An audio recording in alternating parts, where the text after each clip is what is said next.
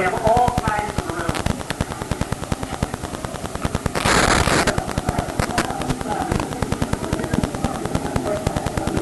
I don't want to motivate too much, but we've been told that people find true love by sitting next to strangers at this event.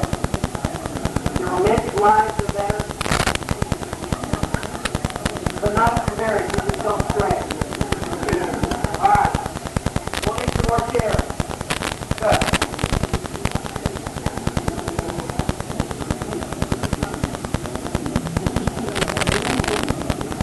We still have some more chairs up front, and I won't have to call on them, to be honest. We do have some more row chairs. And we're setting up some more as we do this. Good.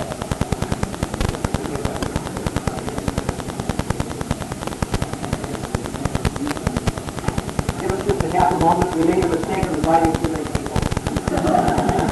With groups, they last one said, it's too much of a good thing, it's too late. Okay. Now, the people who remain standing are invited at the very end, promising to donate $1,000. This is the way we motivate people to take a chair.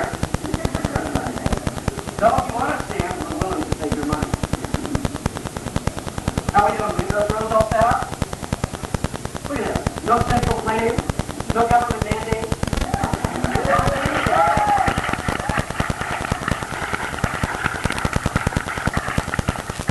All right, please continue to the chairs and we'll fill it in. Good evening, ladies and gentlemen. I'm Michael Cloud with the announcement ceremony. We're going to have a couple of guidelines and rules if you wouldn't mind. Now I'm going to ask everyone from here to get to it, so agree.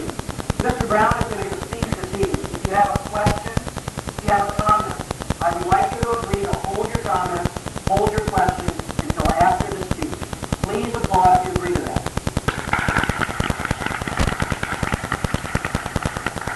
And if you don't agree to it, please applaud. Because you and I will need to have a heart-to-heart experience. One other item, if you have a conversation you need to have with the person next to you, please take it outside out of courtesy for the other people. Can we do that so we're going to go on?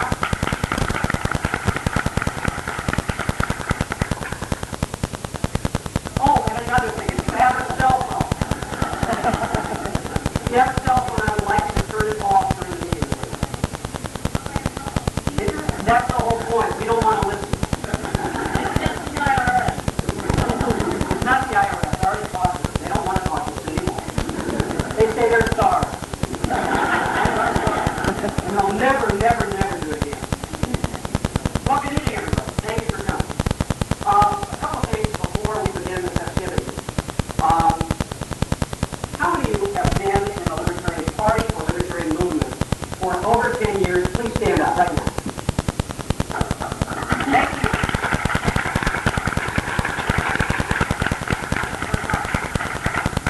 Because of those people in the Libertarian Party to build and a presidential campaign to run, these are the people who kept building it when it was hard to keep things going.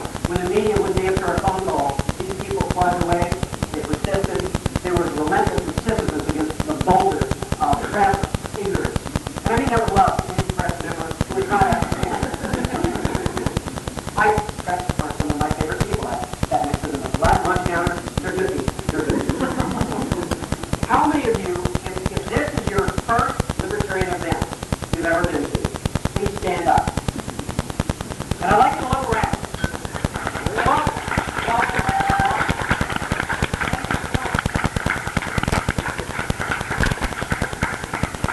I have the newbies do that for a reason. I remember my first Libertarian event I went to years ago. And it was 25 years ago, so you know. My God, it is a party longer so we used to have a lot. That's right. I'm sort of sound like my father back when I was a kid. I walked up through the school all day. Oh man, this is sad stuff, wasn't it? I remember the first meeting I went to, I felt like I was alone. I felt like I must have been the only new one. And everybody else was discussing on Mises' theory of praxeology applied to neo-Austrian economics from a Freudian objectivist theoretical background, from a semi-utilitarian perspective. Now, I know that's got to excite the heck out of everybody here, but I didn't know what it meant. I thought they were talking about pig lab. Well, things have changed a lot. Libertarians have learned to talk in strong and white language, and we know how to sound more like Hemingway and less like So that's good news. For those of you who are new, this is your first event, I want to thank you for taking time out of your week to come take us out for the test drive and see whether you found the part of your dream in the organization you do. I hope you can, because the people here share your values. You've heard the word libertarian. What is a libertarian? The word libertarian comes from the root word liberty. Individual liberty and personal responsibility. And very, very, very, very, very, very, very small house. How small? So small they started putting this picture on the back of milk bottles.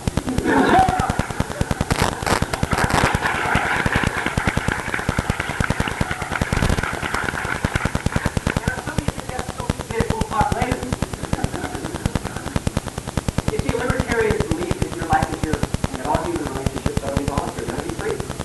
We want to give you back your life and let you take it back from government. Make your own decisions. Take your life and live it. Be free and responsible. That's the libertarian freedom. That's it. So is us. That's pretty much liberty. And that's as obvious as water is to a fish. It's obvious as the lessons from the human condition. You say, well, what's the next description? But am I really okay? I'll give it.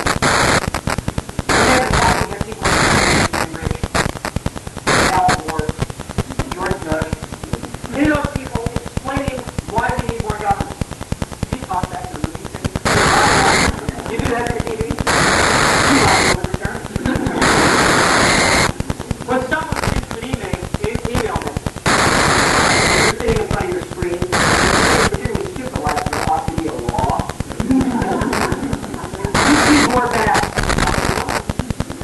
You're a libertarian. You have a cat? Your cat's a libertarian.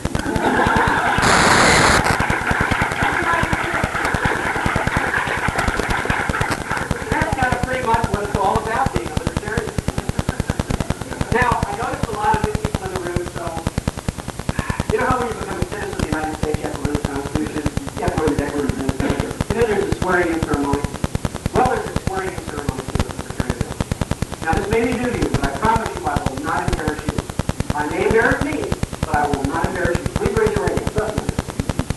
This is all in the spirit form. Trust me. Come on. Trust me. My mother didn't raise it. My brother did. And repeat after me. I. Your name. Your name. Am an individual. I. Your name. Am unique. I.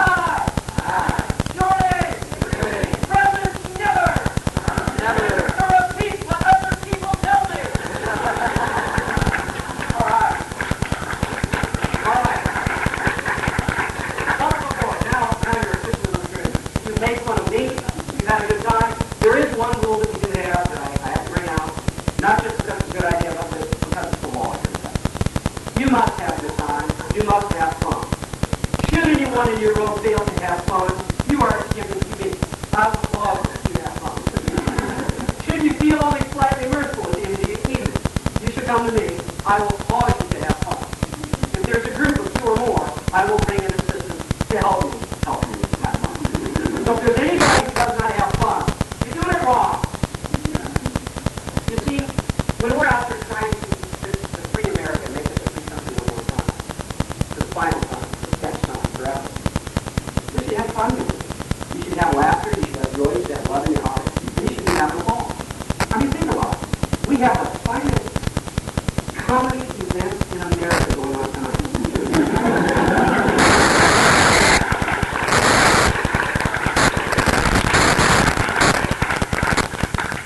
Everything that you're going to hear Alpha say tonight is a straight line. Thank you so much. Look at that. And the beauty of it is, we're just here to have a lot of fun and talk about the truth. Now, we're going to do a couple things before we break this ground. We have a couple of local candidates here that I'm going to be introducing, and they're going to have some very short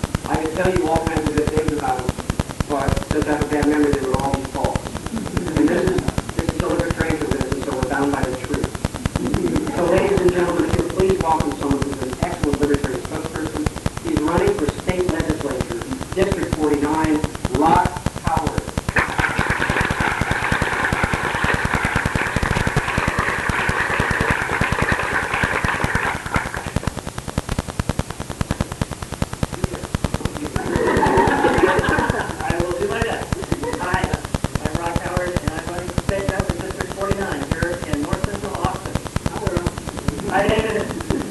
Some of you know me as past chair of the Libertarian County Travel, and I enjoyed doing that job, but I resigned it so I could run for office. In the state of Texas, you can't be chair and run for office, so I stepped down from chair so I could run for this race. Why am I running?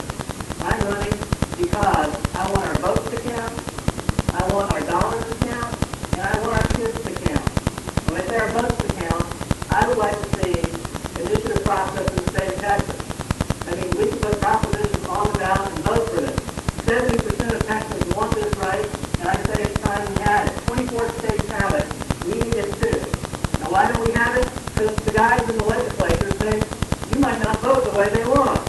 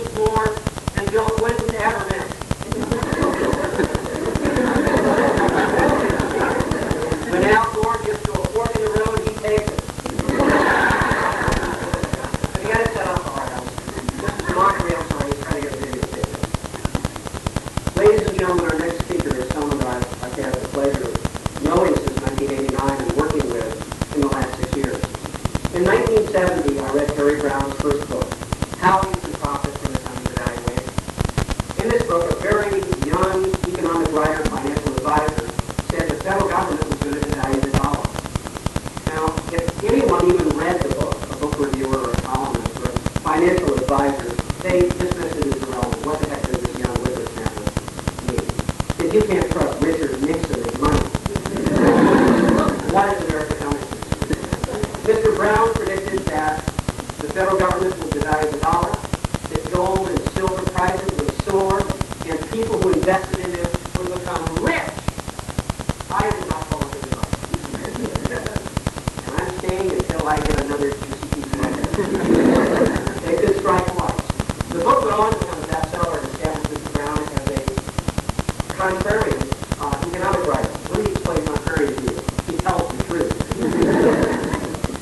conventional wisdom is not that bright. Mr. Browne went on to write 13 different books, including 3 bestsellers. Among his books are You Can Profit from a Monetary Crisis and my personal favorite, How I Found Freedom in an Unfree World. If you haven't read that book, you are in for a treat, because it'll show you how to get back your life and be responsible and be self-reliant and not have to worry about whether the rest of the world does not do anything. So you should always look at the while you're practicing the book. In 1996, Harry Browne, 1995, he wrote a book called Why Government Doesn't Work. It was his campaign book. Well, so many people have read Why Government Doesn't Work.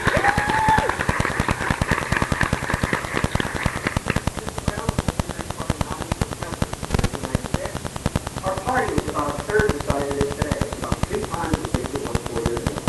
And yet with our tiny party, which had maybe 14, 15,000 new paying national members, maybe 100,000 registered Libertarian voters, Mr. Browne got 500,000 votes with a very small budget. We have just about tripled the size of the Libertarian Party. There's 180,000 registered Libertarian voters in the United States. You can only register a Libertarian in 32 states.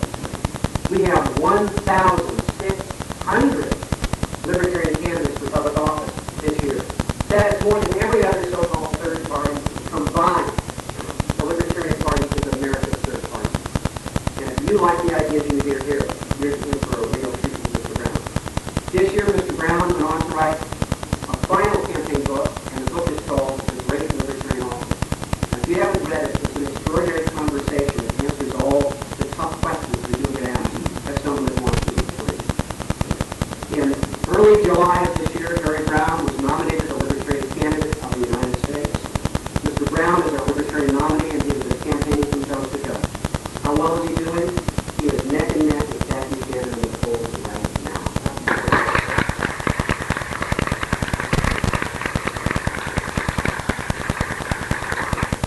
As we get our message out, we expect Mr. Browne to get more and more media attention as he will study Parliament.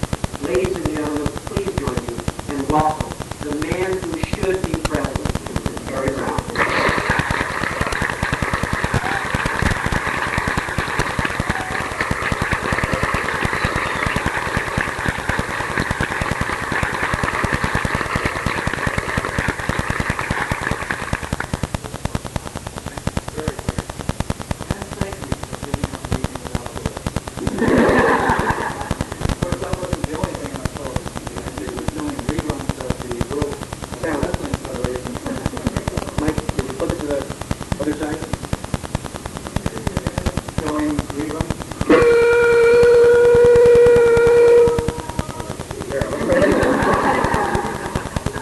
How do you do? I'm Harry Browne.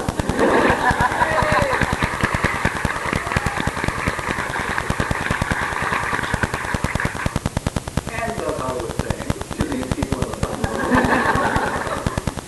you could have been at home tonight watching reruns of the World Wrestling Federation matches that were held last weekend in Long Beach between John Deegan and Pat Buchanan. Instead, you came out tonight, and I really appreciate it, and thank you for the warm welcome. I appreciate that, too. We're going to have a question period a little bit later, but I thought I might anticipate it by just giving you some of the questions that I get over and over again, sometimes at events like this, sometimes in radio or television interviews, because I think they go to the heart of what we're trying to do. The first question that is inevitably asked is, why are you running for president? And of course, I'm running for president for the same reason that you gave up an evening to come out here tonight, because I want to be free to live my life as I want to live it, not as Al Gore or George Bush thinks is best for me. And I think that's why you came out tonight, because you want to be free. You want to be free to raise your children by your values, and not the values of some far-off bureaucrat who thinks he's going to create a brave new world with your child at the forefront. I think you want to be free to keep every dollar you earn. Spend it, save it, give it away as you think best, not as the politicians will let you have after they're done with all their spending priorities. And I believe that most Americans want exactly the same thing that you do, and it's only a matter of time until this message reaches all those people. It will reach them when we are big enough and strong enough and well enough financed, and it is the most powerful message in the world. We want you to be free to live your life as you want to live it. And of course, what that means is getting the government out of your life. Getting the government out of your morality, getting the government out of your bank account, getting the government out of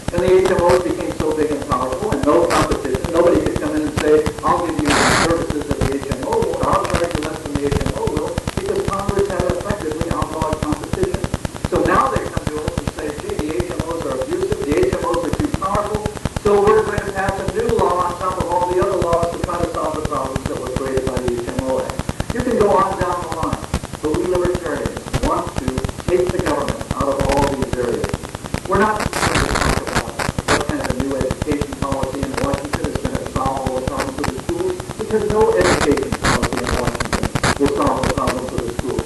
There is nothing Washington can do. And I said that we have the most powerful political message in the world. And we do. Do you really think that there is anybody in the country who honestly believes that 4 years from today, schools will be better in America, depending upon whether Al Gore or George Bush is elected president? Is there anybody who believes the schools will be safer, or that the healthcare system will be less expensive, or more accessible, or more effective in any way whatsoever? I really doubt it. These people are playing to themselves. They're holding their conventions, and they're cheering and screaming and shouting for all the wonderful things they're going to do, but the fact of the matter is, none of the people even at those conventions believe that George Bush or Al Gore is actually going to make America better, is actually going to improve their lives in any direct way. All they're doing is cheering for their team. They're cheering because they think they got a quarterback this year who's going to win the big game for them, and for the Republicans that means a victory finally after 2 defeats, and we're going to show those Democrats. And on the other hand, they're cheering for Al Gore because they hope that somehow or other he's going to beat the odds, and our team, the Democrats, are going to win. But that's all it is. Bill Clinton the other night spent 45 minutes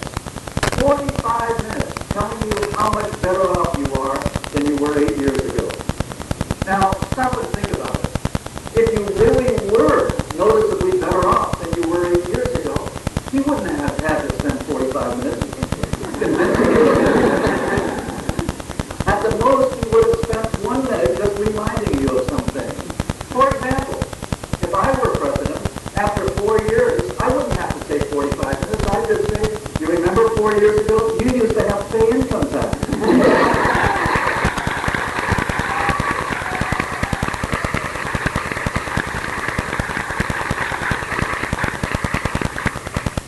Remember 4 years ago, they had you locked in Social Security. They were taking 15% of your income from you, and they wouldn't let you out of that for anything in the world. And now you're free to do anything you want for your own retirement. If you're a young person, you're probably putting maybe 5% of your income into a bank savings account. Of course, the Republicans and Democrats had big plans for you back then. Al Gore wanted to be your investment advisor. George Bush, of course, believes in personal freedom and liberty. So he said that instead of the 15% Social Security tax, as it was, they were going to let you have 2% of that to invest on your own. Of course, you had to do it the way that George Bush thought was right for you. I want, to digress for just a moment. I was once on a radio show with Bill Graham when he was unveiling the Republican Social Security plan to privatize Social Security a little at a time. And the host, Michael Reagan, asked him, how long do you think this is going to take before people will be completely free from Social Security? And Graham said, well, by our best estimates, we figure it will be about 60 years. And all I can say is, that's great if you believe in reincarnation. But coming back to my 4-year speech, I would say, you remember back 4 years ago when they had the war on drugs and our cities were a nightmare of prohibition? The gangs were fighting over monopoly territories, and now we have drug companies, pharmaceutical companies that are taking care of this, helping people relieve themselves from their addictions. We have doctors who can take care of people without going to jail for it. We now don't have our prisons overcrowded with almost 1 million people who never did any harm to anybody else, never intruded on anyone's personal property, never committed any violence. These people are now out leading productive lives, and the prisons instead are full of the murderers, rapists, and child molesters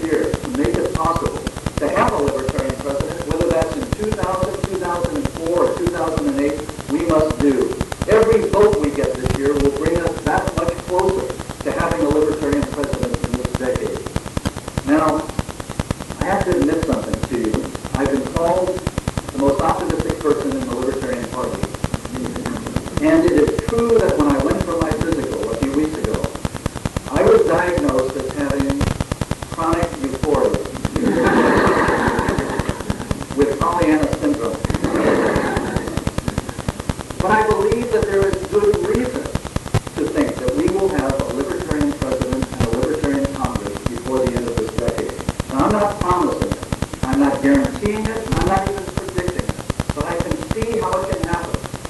Look at what has come to the Republicans and the Democrats. They have reached the point where they can no longer go to one group of people and say, hey, we're going to give you this wonderful subsidy, it's going to double your income, we're going to give you all kinds of privileges, and we're going to spread the cost over all these people and they'll never even know what happened to them. And then come over here and say, we've got a deal for you, we're going to do something for you that's going to change your life for the better, and we're going to spread the cost over all these people, and they'll never know what they're paying, what they're doing, and so forth. They used to be able to do that. They instituted new programs in the 1950s and the 1960s and even on to the 1970s. And these things would get imposed because there were groups of people whose lives were noticeably better as a result of what they did, even if it was making the country worse off, even if it was costing other people the ability to get raises for their children's teeth or to put businesses out of work because of the regulations that ensued from these programs, or whatever the damage was done, people tended not to notice that in general, but other people were so inspired by the benefits they were getting. They've lost all that. One program after another, contradictory programs, programs to put prices up, programs to put prices down, programs to make things this way, programs to make things that way, and they have now backed themselves into a corner where there is nothing that they can do to noticeably improve people's lives.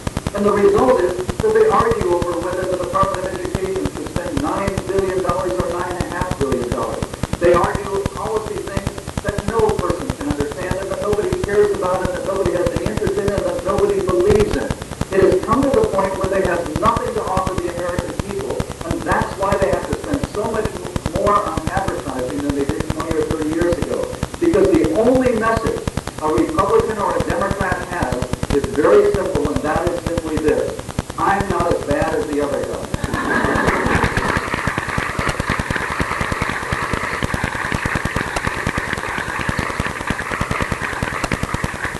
Whatever you've heard about me, it pales in insignificance to what this other guy has done. And so they have to spend $100 million just drumming this in over and over and over again in hopes that maybe you'll sleep teach and learn this over a period of time and vote accordingly. But we're offering to change people's lives dramatically, not as a sweet by and by, but right now. We want to repeal the income tax completely by reducing government to a size where it no longer needs an income tax, where just the tariffs and excise taxes already being collected can finance national defense and the courts and the mint and the post office and a few other things the Constitution asks the government to do, just as the government did for the first 120 years of its existence before the income tax law opened the floodgates to virtually unlimited financing for politicians to stick their nose in education and health care and welfare and law enforcement, foreign aid, corporate welfare, farm subsidies, the whole works. We're going to take all that back. But we are offering to dramatically improve people's lives. When we repeal the income tax, people will be able to put their children in a private school without begging the state for a voucher or have to plead with the Board of Education to please teach my child something he can use in life. We're going to unlock the door and let people out of Social Security. We're going to end the nightmare of prohibition. We're going to end all the invasions of the Bill of Rights. We're going to restore to people the ability to defend themselves against armed criminals. We're going to do the things that will make their lives safer, make their lives eminently more prosperous, make their lives eminently more secure. This is the most powerful political message in the world. We are offering to set people free so we live their lives as they want to live it. And you know, I have never in my whole life ever met a single soul who thought that Bill Clinton could run his life better than he could himself. And I suppose that goes for Al Gore and George Bush as well. And Rowan, Pat Buchanan, and Ron. The point is, we have the message. All we are lacking is the ability to transmit that message to everyone. The day that all people who vote can hear this message is the day that America will begin to change. And it isn't just hearing the message once. They've got to hear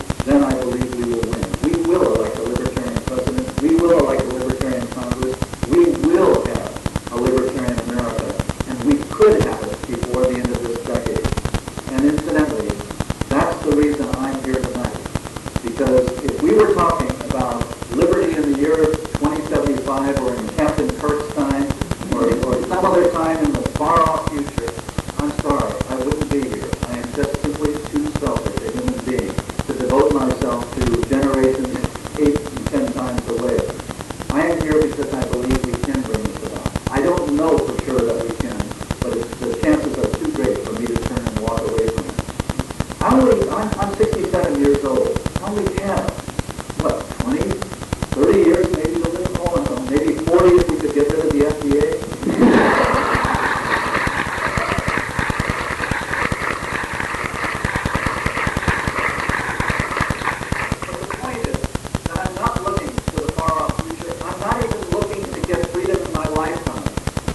Freedom soon enough that I can enjoy it in my lifetime.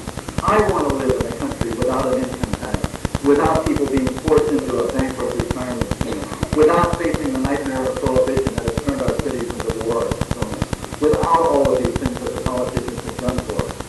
And I believe that it is possible, and that is why I am here tonight. And so with the question, can we win? Yes, we can. I don't know when, but I think we can win soon. And we are moving so rapidly in that direction. I believe that if nothing changes from the growth pattern that we are on now, and the growth of the party, and the growth of the respect for the party, and the growth of the respect for the ideas and the proposals that we're making, I believe in just 2 or 3 years, we will suddenly explode and be a major party. But that's not soon enough for me. I'd like to see it happen by the end of this campaign. That doesn't mean I will suddenly at the last minute overtake everybody else and win the presidency. But I do want to at least reach the point. And I'm not saying that's impossible. I'm just simply saying that realistically that's a long shot. But what isn't so much a long shot is that by the end of this campaign we ought to, or let's say we should try to, reach the point where every American voter knows what a libertarian is. That the libertarians are the ones who want to make government so small it can't meddle in your life anymore. I want to be at a point on November 7th where every voter who walks into the voting booth, when he looks at all those names for state rep or state senator or even congressman in some cases, and doesn't recognize a single name there, will look down and see, here's a libertarian. Libertarians are the ones that want to get government out of my life. So I don't know who any of these people are, but I'm going to vote for the libertarian label. I want to raise name recognition for the libertarian label to that point. I don't know if we can achieve it by the end of this campaign, but it is possible. And with our ads running on television now, and with our continuing to raise more and more money, and hopefully expand those ads and to run them on the commercial networks as well as the cable networks that they're running on now, to get more and more coverage for our campaign, which we are doing as we go along, getting more and more mentions of our campaign. I believe that this is possible. Every few weeks we move into a higher gear. This week we started daily press briefings that are going out to an enormous list of talk show hosts, journalists, reporters, political pundits, the TV talk show hosts, and so on.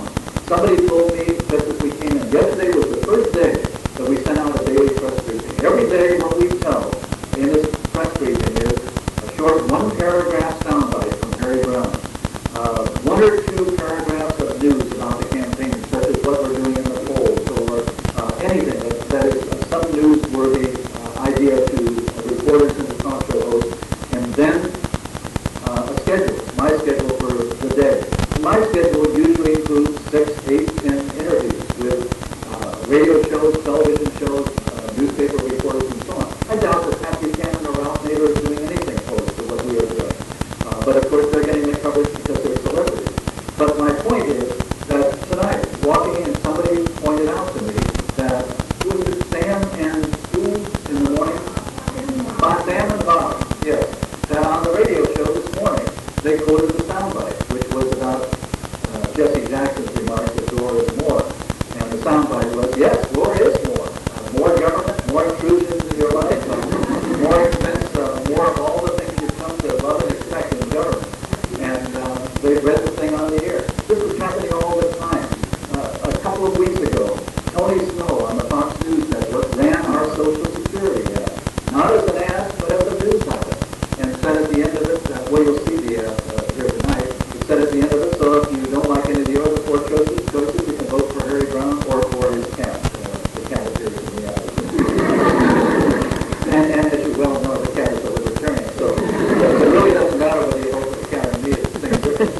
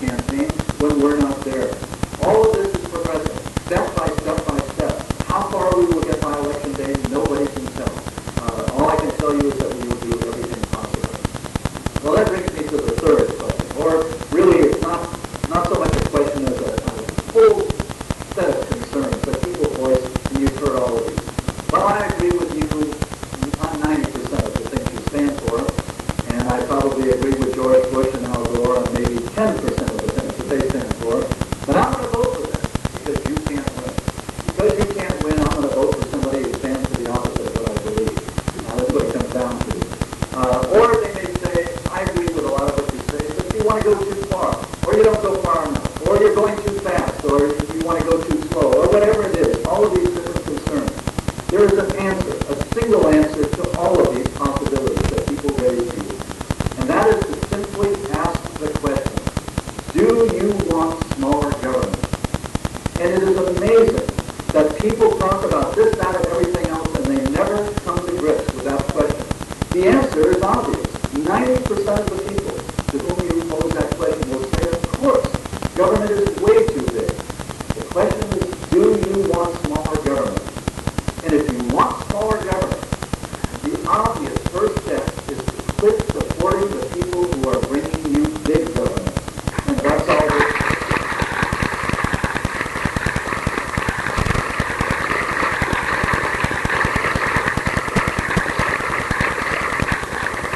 I tell you, do not underestimate the power of that single question. Do you want smaller government? Or you could say, if you think government is too big, too small, or about the right size. And the person will say, well, government is way too big. Well then, do you want smaller government? Of course I do. Once the person is face to face with the simple reality that what I want is smaller government, I swear to you, it is almost like a religious conversion.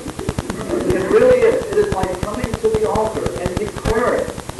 It's always been there in the back of the mind. It's always been there, and it's colored much of what the person says and does and so forth, but has never declared that this is what I want. And once the person does, that person can never look at politics in the same way again. When they start talking about the impeachment of the president, the question is bound to arise. And however this turns out, is this going to make government smaller? When George Bush starts talking about school vouchers, how is this going to make government smaller? When Al Gore talks about a patient's bill of rights, how will this make government smaller? And they begin to realize that all of these conversations are about everything in the world, all of these proposals, all of these programs, all of these claims that the politicians make. None of them are about making government smaller. So why in the world would you ever conceive of voting for somebody who has no intention of making government smaller and isn't even making a false promise to you that he's going to make government smaller? It really is a powerful thing. Once the person has simply answered the question that, yes, what I want is smaller government, then all of the differences that they have with us are trivial compared to all of the differences that they have with them. We've always known that, but now they know it. Now they understand and realize that all of this talk is about everything in the world except making government smaller. I was on the Hannity and Combs show one night, and I believe I was on the second segment. I was in New York at the studio, and I was sitting in the green room. That's what saying shows is. I was sitting in the green room, and just before the show was to begin, all these people come filtering in, and it's Jim Nicholson, the Republican National Chairman. And he had a whole entourage, about 6 or 8 people, probably more than that. They come in, and he's on the first segment with some Democrat. And he goes into the studio, and the Democrat gets into the studio too, and there's still about 6 or 8 of this entourage sitting in the green room, and my wife and I are watching this first segment on a monitor in the green room, and it's all about Clinton and the impeachment and campaign finance, all the irregularities and how they broke the law, they did this and that, and so forth. And then somebody comes in and says, Mr. Brown, we're going to be ready for you in just a minute, will you come with me? And so I stood up, and I turned around and I said to these people, you're all Republicans, right? Yes. And you all want smaller government like that, don't you? And they all said, yes. And I said, then why is it that whenever a spokesman for your party gets on television and has a chance to say something to the American people, he never says anything on behalf of smaller government.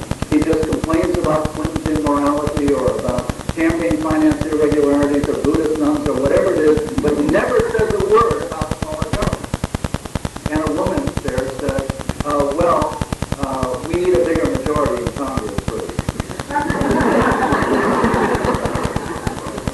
And I didn't say this to her, but I later realized, so if you never say anything about smaller government and you do elect more people to Congress, what makes you think that those people will be in favor of smaller government when you never even asked for it? Turned out, in my doge way, it turned out later that this was Mrs. Nicholson. My wife was smart enough to realize that. I didn't, and I was a little embarrassed after leaning on her. But it is true. These people will never talk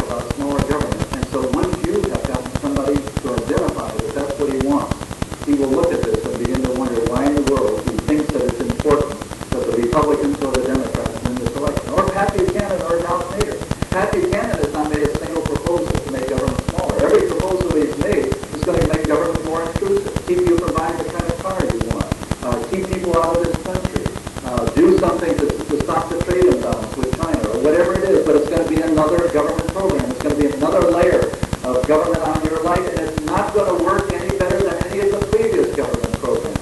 When he talks about immigration, it may sound great that he's going to keep out of the country the people that you don't want to be in the country. But the fact of the matter is, it isn't going to keep anybody out. All it's going to do is make you carry an identity card, or your employer go to jail for inadvertently hiring an illegal alien. But they're still going to come across the border, and Pat Buchanan knows it as well as you and I do. All of them are talking about more government. Nobody is talking about smaller government except us. We do have the strongest, most powerful political message in the world. And once we can help people identify that what they really want is smaller government, then they will come to us. And so I believe that we do have that rainbow looking ahead of us sometime in this decade.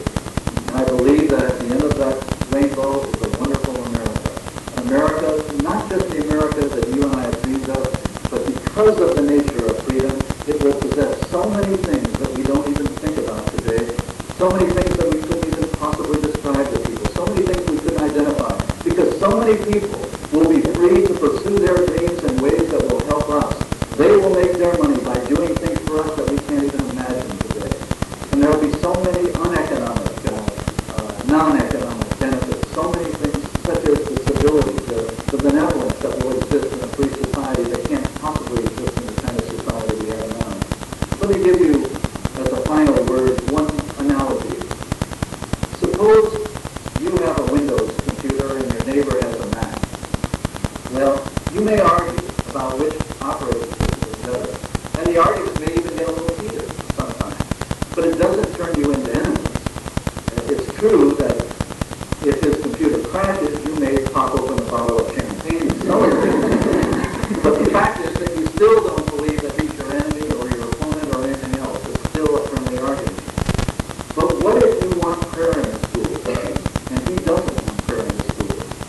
You have to go down to the Board of Education and fight each other, because you can't have what you want if he gets what he wants. You can have a Mac, he can have a Windows computer, or vice versa. Neither one gets in the way of the other.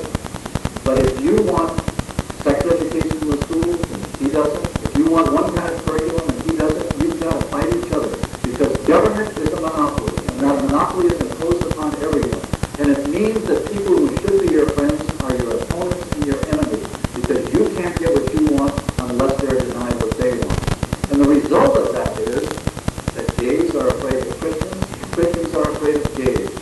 Each afraid that the other is going to get control of the government and impose alien values upon them. Blacks are afraid of whites. Whites are afraid of blacks. The rich and poor consider themselves opponents of each other because they're all fighting for a share of a fixed pie that the government is going to dole out. Young and old are in the same position. The old can get only what they want if it's taken away from the young, and vice versa. And so everybody is an opponent of everybody else. We can't afford to be benevolent. We can't afford to tolerate other viewpoints because those viewpoints are threats to us. But in a free society, each person can have whatever he wants. There will be many, many choices. You go into a grocery store and there are 6 kinds of mayonnaise, 8 kinds of mustard, all these different things, but it doesn't matter what anybody wants. You can get what you want. So we can all afford to be more civil to each other, more benevolent, more tolerant. And that's the kind of America I want to see. An America where nobody is telling other people what to do. And as long as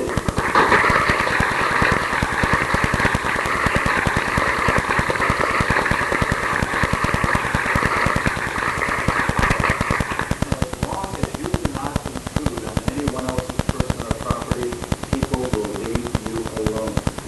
Now that's the kind of America I think our founding fathers had in mind. And it was the kind of America that with exceptions and with difficulty, America was moving more and more toward during the 19th century. An America that was able to overcome slavery. An America that was able to get rid of the laws that made men and women unequal before the law. It was an America that was moving towards greater liberty and finding out how to get rid of the last vestiges of government meddling in people's lives. And then it took a wrong turn in the 20th century.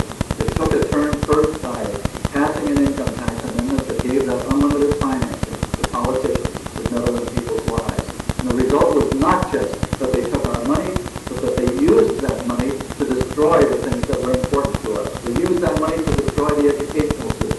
healthcare system, the charity system. They use it to destroy our freedom of choice in buying products or services or whatever it was we wanted. They use our own money to try to destroy our society. And as a result, today, America is no different from the countries of the old world. You can't distinguish America in any particular way, in any important way, from Germany or France or Sweden. And yet once this was the America that was symbolized by the Statue of Liberty. An America that was so unique that people from all over the world struggled to get here, somehow to be here, because they knew that once they were here, they would be free, sovereign individuals. No one would ask for your papers. No one would pass on a number on you. No one would extort a percentage of your income as the price of going to work. It was an America where you were free to pursue the life you had always dreamed of.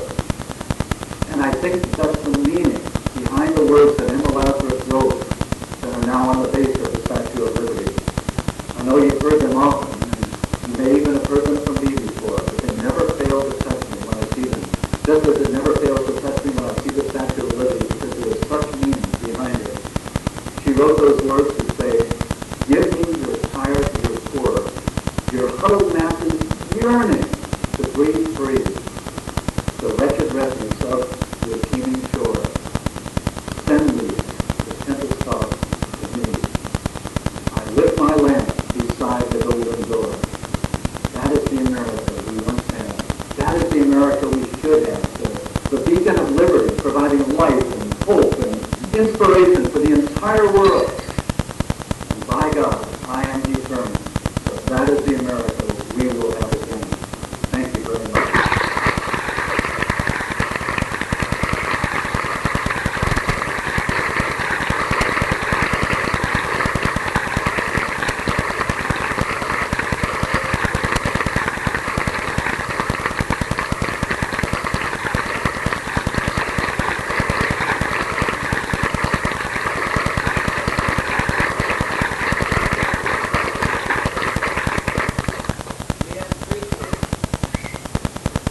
Even bigger than the trees in the back.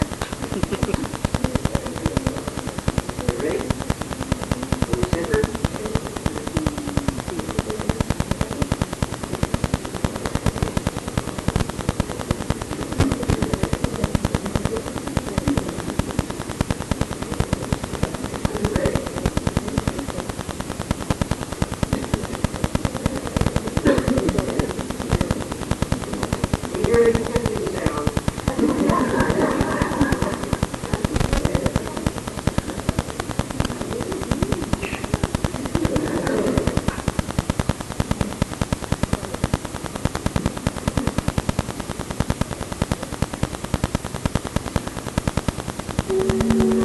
He made me feel special. He promised he'd look after me, provide for my future. He broke every promise he made. I was ready to leave, but he told me he'd changed. So I gave him another chance. He was such a fool. Things only got worse. He started making my decisions for me. About my job, my kids' education, my money, my safety, my future. He took away my choices. They all did. But I kept going back to the same politicians. I fell for the same old lies. He was just playing with my emotions, telling me what I wanted to hear. That's not right. Then I realized that I have the power, and there is an alternative. Stop the trouble of political abuse.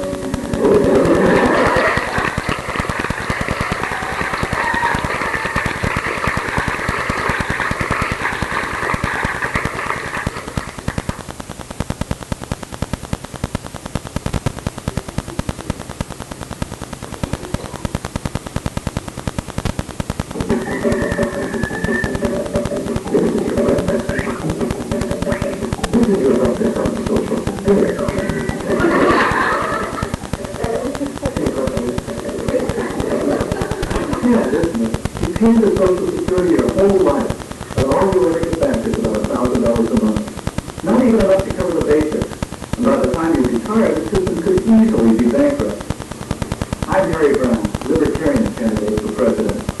I want to free you immediately and completely from the Social Security tax, so that you can have a truly prosperous and secure retirement. Let's get the politicians' hands off your retirement. It's your future. Don't let the politicians throw it away. Call now to receive this free packet of information or visit harrybrown.org. Harry Browne, Professor.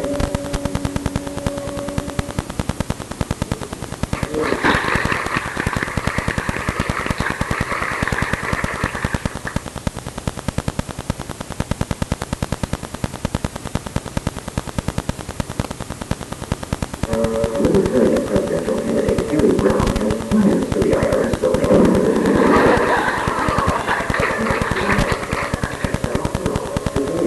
Pay down the national debt.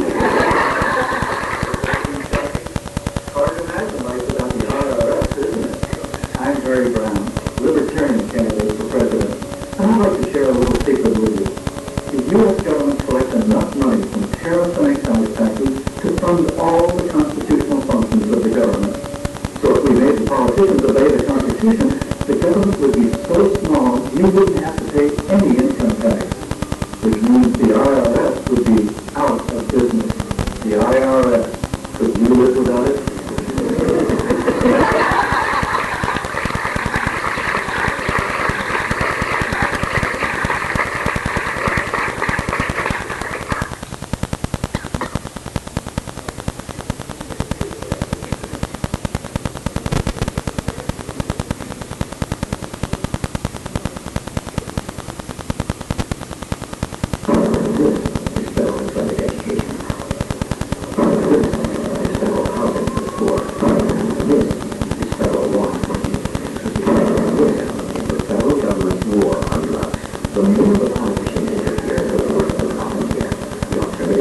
Libertarian presidential candidate Harry Browne. If elected, I will obey the Constitution. I'll get the government out of all these areas where it's caused so much damage and let you run your life instead of the politicians. Of course, the politicians will help. They'll do anything to say they've got programs. They'll tell you the Constitution doesn't mean what it says. They say I go too far. They even say I want to throw the baby out with the bathwater. But they just don't understand. It's Rosemary's Baby.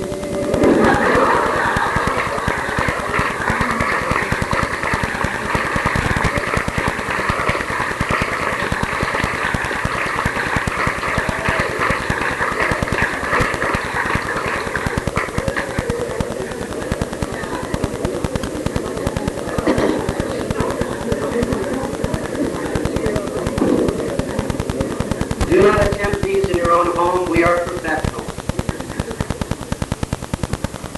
Now, as you can tell, those commercials are understated, muted, timid, more laid back perhaps than you might be. The purpose of these advertisements, and they're being run right now, $10,000 each night on CNN, MSNBC, CNBC, Nick at Night, Direct TV. Oh, that's those great shows like Laverne and Shirley, you know, those little things. And our job is to put as many of these ideas in front of people who are reporting the news. How many of you have noticed how much media coverage the Ralph Nader attack Buchanan has been getting? Have you noticed it? Let's go to Ralph Nader. You might as well. Ralph Nader, 1965, on stage at any speech for 35 years. Ralph Nader's been the darling of the media. Ralph Nader should do no harm. Ralph Nader brought us airbags. Hell, he is an airbag. Well, I mean that with respect. For 35 years, the man has mandated rule after rule after rule on yourself and on your family, whether they were good rules or bad rules. But he believes the government knows best. And the best and the brightest have to jam it down the throat of every other American. For 35 years, he's been on college campuses, getting $20,000 to $30,000 a speech out of your taxpayers' pocket. He's been on every major news show in America for 35 years, and yet he's only 2 points ahead in the polls of Harry Browne. Let's look at Pat Buchanan. 1968, he put himself in America's eye like a cinder. Pat Buchanan came to us with the Richard Nixon administration. He was very, I think the only thing that kept him out of Watergate was he couldn't find his love. Pat Buchanan worked with the White House, and on with the Reagan White House. He's been on every major talking head show, giving his opinion on how you ought to live your life, and I ought to live mine, for better than 32 years. 32 years of having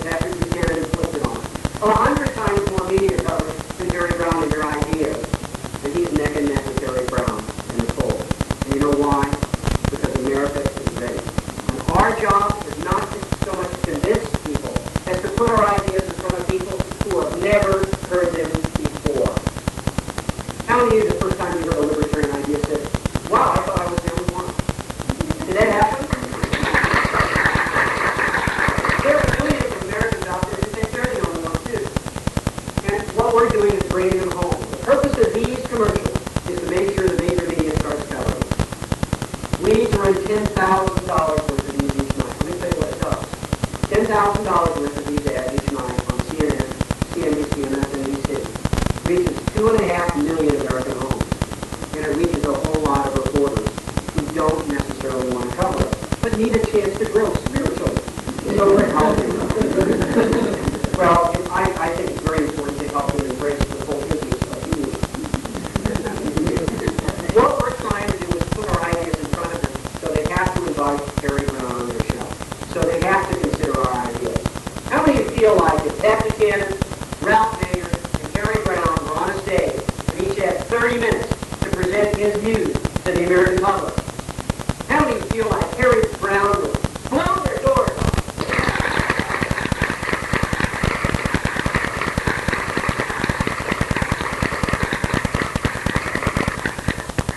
They've been invited to debate on Tuesday, all three. Coast to coast. Tell me that's not good enough. Mike, that's not good enough. Wait, just exactly what you're going to say. Michael, that's not good enough. Great. MSNBC has invited all three to debate there again.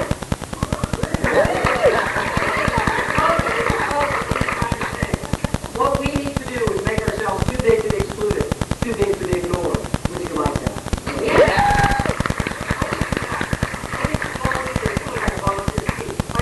Stand up if you're a volunteer. Just need to hand out something. There's nothing to be done. Volunteers are handing stuff out. You're a volunteer, you're a volunteer. Look at this. No central plan. The market works. You can take it back. You can start handing off the road. The very back, X now. There we go. We'll make sure everybody in front and back gets one, and even I will get one of these, because I got something I have to take from there and show you. Okay. And I'm going to tell you how you have an opportunity to give Ralph Nader a chance to experience socialized medicine by giving him an oath. No, I mean that in the most loving, caring, tough-love kind of way. So we have to stand it out. Are there folks in the background going, hey, don't let these people prove the marketplace can handle scarcity? It's an abundant institution.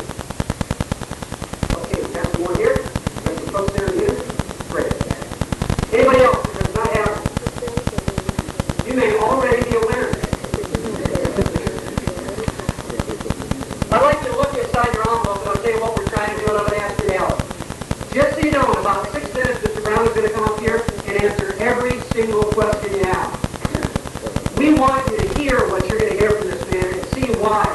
I really believe, and I want you to know this, it is my belief that if Harry Browne were elected President of the United States, he would be the greatest president in American history.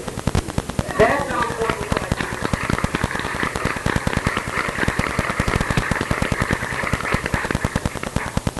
If it could happen, let me ask you my favorite question. If that could happen, would you want it? Yeah. Here's what we're trying to do. Yeah, Bob Hope may turn around the Libertarian presidential campaign. 2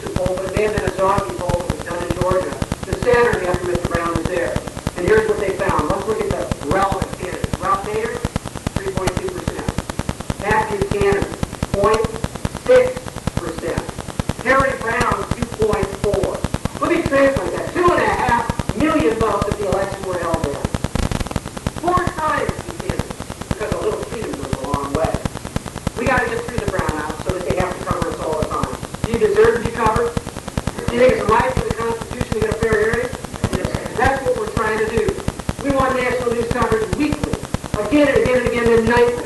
And we want it to the point where these guys get sick of us and quit and bring libertarians on to replace them. It's my fantasy I'm going with. We want the highest libertarian presidential vote in history, so that every one of your family and friends will say, I saw your candidate, I like those ideas, can you tell me more? Would you like that? What we're trying to do is make sure that happens, and there's only one way to make sure it's happening. And I'm going to ask you the question I ask everybody. What's the biggest newspaper in Austin? The American Statesman. The American Statesman. What? The un-American Statesman, an editorial comment from us. Well, if there's a member of the press with the American Statesman, I want you to know we have a 12-step program. And we're here to help. And step number one, I will start telling the truth to this stuff. I want you to pretend that you find a spokesperson, yourself, or Harry Browne sat down with a reporter there, conscientiously explained our ideas for 3 hours, made sure every question was answered. How do you feel like that newspaper would present our ideas as powerfully as we will? Please applaud if you think they do it right. They're not bad people. Maybe they are. Right, let's start with this. Let's just give benefit of the doubt. The truth is, the only way we're going to get our message our way is to present it in advertising. That's the only way that Harry Browne gets heard correctly, that you get heard. Talk radio, the internet, or paid advertising. That's why we're doing news. $10,000 reaches 2.5 million people every time we do it. We need your help to do it. What I'd like you to do is take a look here, and I hope you're convinced. We have 83 days till election. Right now, while you're sitting here, Al Gore is busy telling the American people the most outlandish thing you've ever heard in your life. It sort of sounds like Bill Clinton, only 4 more years. What we need to do is get these commercials in front of the American people. How many feel like if these commercials started getting out, they might have to start covering them? Would you like that to happen? $1 billion worth of these if you fund them. We're ready to do it. Mr. Browne all day has been on talk radio, on TV, interviewed by cell phone, going over to the TV station. You name it. From the time we got up this morning to the time we flew into town, he's been on radio, TV, all day. That's not enough. We need to reach the national media. Local isn't enough, and we need your help to do it. If you look down here on the left, you can give up to $2,000. But I'll tell you what, you can give $1,000 for the primary, $1,000 for the general. Let's start with $1,000. I'll make you like it. Some of you have never given $1,000 in your life to a political campaign. I'll bet most of you haven't. I haven't. The truth was, we never did $1 million campaign until we reached a little further than we think we did. $1,000 is a lot of money for many of us. But $1,000 funds a half of a TV ad. Reaches 250,000 American households. $1,000. That's a long, long way from money to go. You say, but Michael, I don't have $1,000. This is audience participation in my checking account.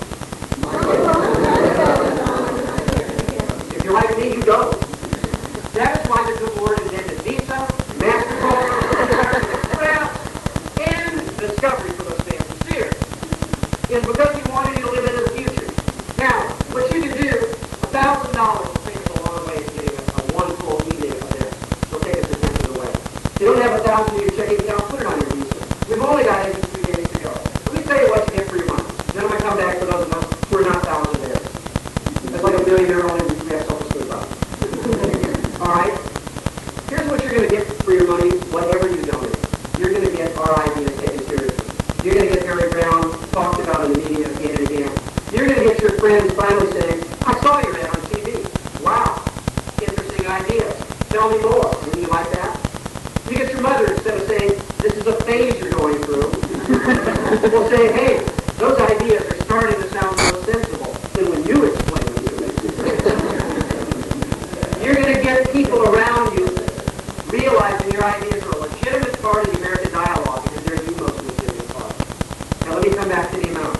Some of you cannot give $1,000, and if you can't, I'm going to tell you something that happened. I opened an envelope from a donor about 2 weeks ago. He said, I'm 94 years old, and I'm on Social Security. I wish I could give more, but here's $34, and it was like 32 cents. I know this gentleman who might not be alive when we win. He's going to get nothing out of this except the knowledge and help. And I know how tough it is to be on Social Security. My grandma was on it. I know how tough it is. $34 and I don't know how many cents because he could not do it. And then he said, go get it. If he can do that, can't we do so with it? And he's not alone. We get it from 68 years old. We had out in California, this woman comes with a perfectly coiffed hair blonde, so immediately I said, Republican. Oh, no, you know the book. You know the book. And an 11-year-old young man, and he had a copy of Harry Browne's book, Why Government Doesn't Work. And he said, well, Mr. Brown signed my book. I said, sure. He said, oh, I'm a Libertarian. My mother's a Republican. I needed a ride. It's a true story. San Jose, California. San Jose, and he's sitting there listening, and he says, I really like to tell you, and his mother was there with one of these looks like, oh my God. He sat there during the evening, and he took out of his pocket some of the money he raised, he earned, and he gave us $40. And I personally bought him a copy of Harry Browne, the Great Libertarian Author, because I could not do it. And he came to me and said, Mr. Cloud, how old do you have to be to join the Libertarian Party? Is there an age requirement? I said, do you want to join? I said, yeah. I said, do you understand it? I said, yeah. I said, are you a Libertarian? I said, yeah. I said, let me sign you up. He's an 11-year-old member of the Libertarian Party.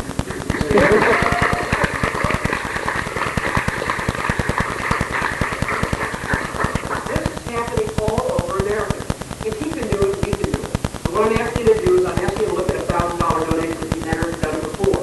Some of you say, I don't have 1,000 in my checking account, I've only got 200. Write a check for 200, put 900 on your all your Visa, MasterCard, whatever, you can divide it up. If you cannot give 1,000, whatever you can give is going to be gratefully appreciated. We had fellows out of work last night. He came afterwards and he said, I'm embarrassed to give you what I'm giving. I said, why? He said, I'm out of work and I can't really afford it. I said, well, why are you giving? He said, because I love you. I said, how long have you been out of work? And he says, 3 months. Then he gave us $40, $50, I forgot what it was, then cash. He said, can I get cash? Sure, that don't matter. There are people who do this. There are people who are homeschooling their kids who are doing this. They're rich and poor. They're working class. They're students. All of us can give something. Volunteer time or money. You can't get 1,000. Could be stretched a little bit into 800, 750, 592, 18. Anything that will help move us closer to this. But whatever you do, I want you to know something. I do not want you to give till it hurts. You can't pay your rent. Do not ruin your life, please. If you cannot, if you don't have any money at all, you shouldn't give. If you do have money, I hope you consider it. But don't give till it hurts. Give till it feels good.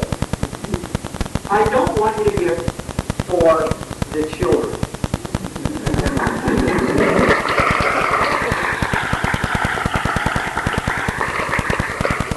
I'd like you to give for yourself because you deserve to be free. And because you want to set the example for your kids, your grandkids, and your friends. And most of all, because you want me to let you in the door. The first Libertarian presidential inaugural, I will be there. Whatever you can get, whether it's 750, 1,000, 800, put it on your Visa card, put it on your MasterCard. If you are out of work, you can come to me. If you can't afford it, turn to the person to your left. They have more money than you. I'm just kidding. What that guy so far to He goes over to that guy. And whatever you can give, please script. We only have 83 days. Whatever you can give will get these ads on TV. So here's what I'd like you to do. Fill it out. Now, those of you who aren't convinced, we're brand new, I'd like you to take the donor card and put it on your lap. I don't want you to give money until you're convinced that this is what you believe in. I'd like you to listen to Mr. Brown's answers and make sure that that's the candidate who you want to present your points of view. And when you are convinced, I'd like you to pick it up and fill it out. If you are convinced, put it in the envelope, after you put your check, your money order, your cash, your Visa card, your MasterCard, your DNA, your rental scan, and hold it up over your head and we'll come collect it as you get them done. I see one there, we're going to get some more. We're going to come collect these and we're going to let you know how we're doing. But first, I want to bring up the man who's going to answer all the questions. What I'd like to do is I'm going to exercise the prerogative of the Master of Ceremonies and I'm going to ask the first question and then it's going to go to you. Mr. Browne, you have spoken vigorously against the war on drugs. You said it's destroying America. You got a solution to the drug problem, to the drug war problem. Mr. Browne, what is your position on the war on drugs? The war on drugs is really the quintessential government program because it encompasses everything that's wrong with almost every government program. First of all, it's not constitutional. The federal government has no authority anywhere. Can we turn that down a little? People in the next room are complaining. Okay. First of all, it's not constitutional. There is nothing in the Constitution that allows the federal government to be involved in law enforcement of any kind whatsoever. The only crimes that are mentioned in the Constitution are treason, piracy, and counterfeiting, and those are all committed by government employees.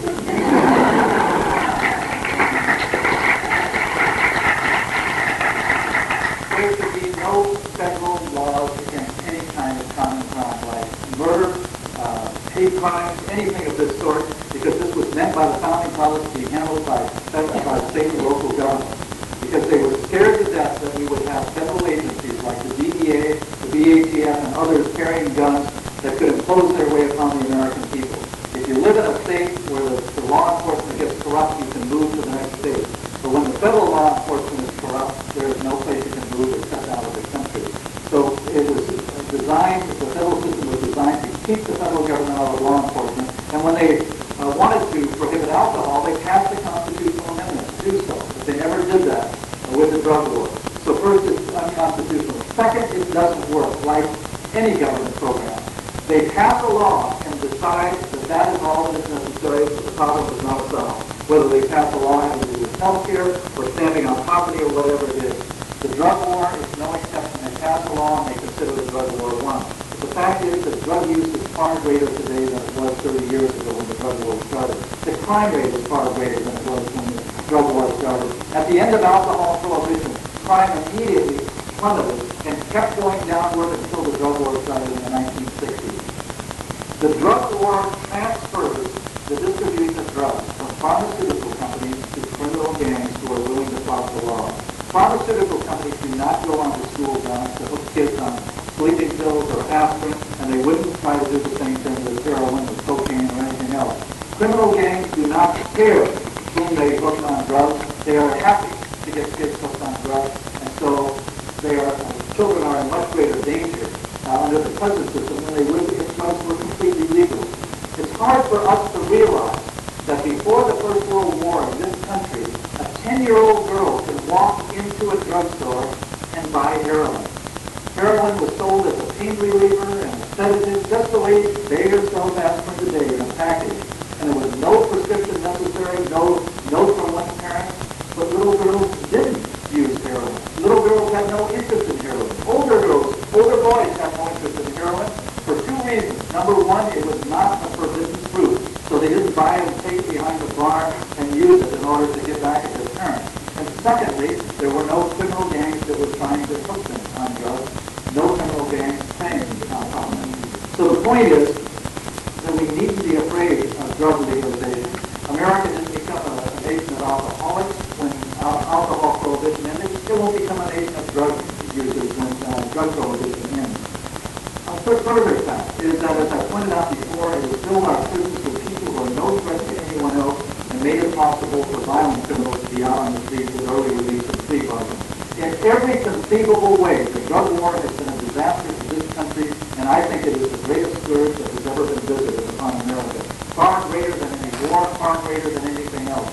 More people have probably died from the drug war than from any war that America has fought in its history.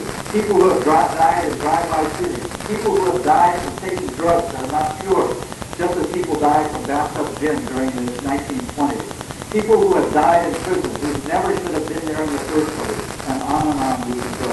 If we care about this country, if we care about our children, if we care about the Constitution, we have to end this war, because it is not a war on drugs, it is not even a war on drug users or drug dealers, it is a war on the American people, and it doesn't matter whether you have any interest in drugs yourself, and if you are affected, you are a first responder, and we must end it, and that is all I want to say.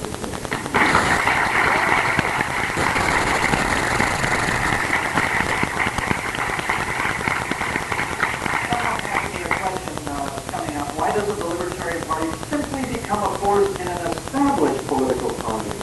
That is, like Ron Paul is running as a Republican. Why add to the bureaucracy? I don't know how another party adds to the bureaucracy. Ron Paul was an interesting story. When he decided to run for office again, he had been a congressman and served several terms during the 1970s. The Republican establishment opposed him. The Republican establishment preferred an ex-Democrat who was still a Democrat in thinking, but had just joined the Republican Party because the Republican Party now has control of Congress, and that was the better party to be in. You wanted to be on the winning team. So Ron Paul has not been welcomed into the body of Republicans. Ron Paul is opposed at every turn by the Republicans. Ron Paul has made no difference to the Republican Party at all. He has made a difference to us, and I'm glad that he is in Congress. I think he is a wonderful man, and I've known him for 20 years, and I am so glad that he's there in Congress. But he has not affected the Republican Party in any way whatsoever. Ever since Eisenhower's days, the Republicans who wanted smaller government have been telling us if we could just elect a few more Republican congressmen, if we could just get a few more conservatives into the Republican Party, if we could just get control of the presidency and Congress at the same time, if we could just do this or just do that, we could finally do something to reduce government.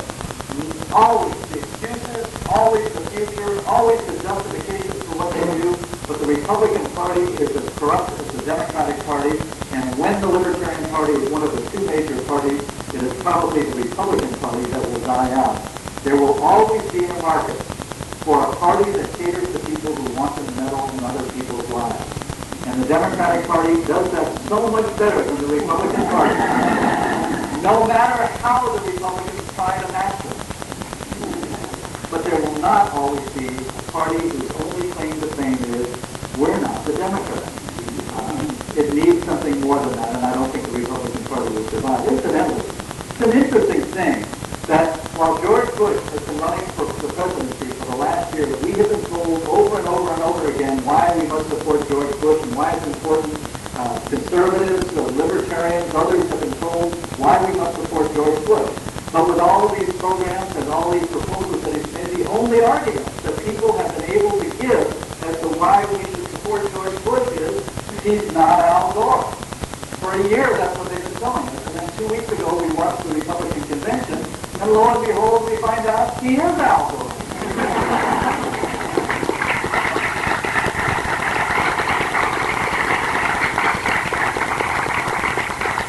So much for that. Who's got a question? Yes, sir.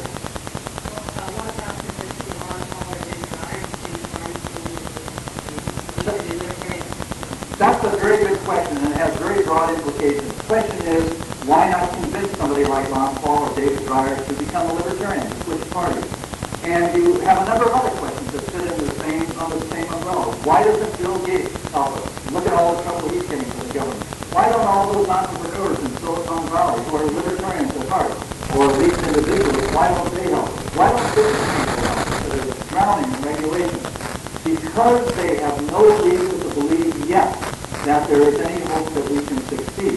They don't pay that close attention. They don't see the progress that we are making. When we reach a certain point, we won't even have to beg them anymore. They will come to us because they can see that we can win. Maybe not this year, maybe not next year, but they will be able to see it in the future. And a certain number of them will be willing to bet on us. Now, today we're not in that position. But just imagine, suppose in the presidential campaign this year we get 2 million, or 3 million, or 5 million votes. I'm not saying we will, but suppose we do. It's going to change politics immediately because a certain number of these people who thought we were never going anywhere are suddenly going to see, my God, these people are going somewhere. I'm going to help them. If it's only to give $1,000 to the next campaign, or maybe join the party and apply one's talents and skills to it. Maybe join the party and become an articulate candidate. Who knows what it might be, but a certain number of people are going to come off the sidelines.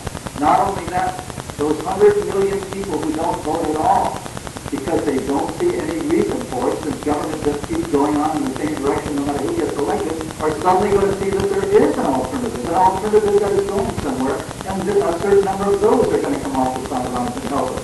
But we have to reach a certain point.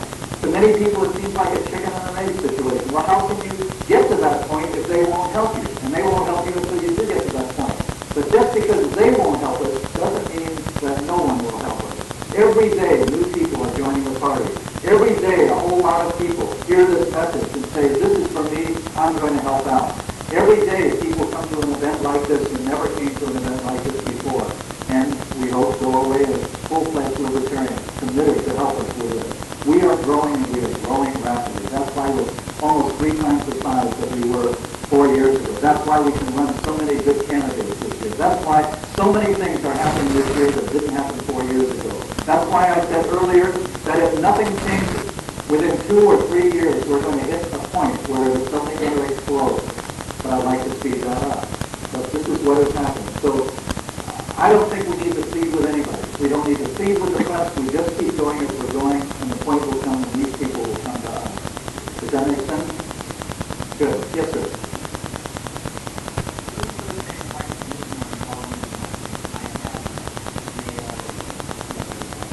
What is the Libertarian Party position on the IMF and NATO and other global organizations? I think I speak for the Libertarian Party and certainly for the Libertarian platform when I say I believe the United States should get out of all international organizations.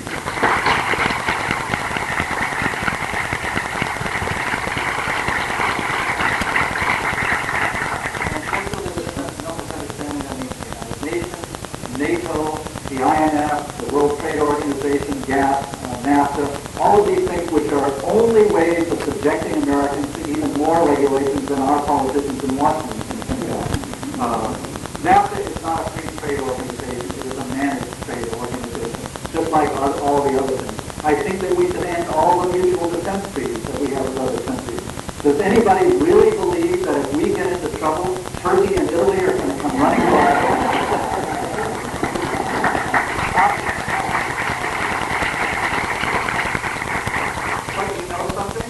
Turkey or Italy gets into trouble, you can bet our president will rush troops over there to help them. And if Turkey and Italy decide to go to war with each other, we will be fighting on both sides, as we have done before. Yes, sir.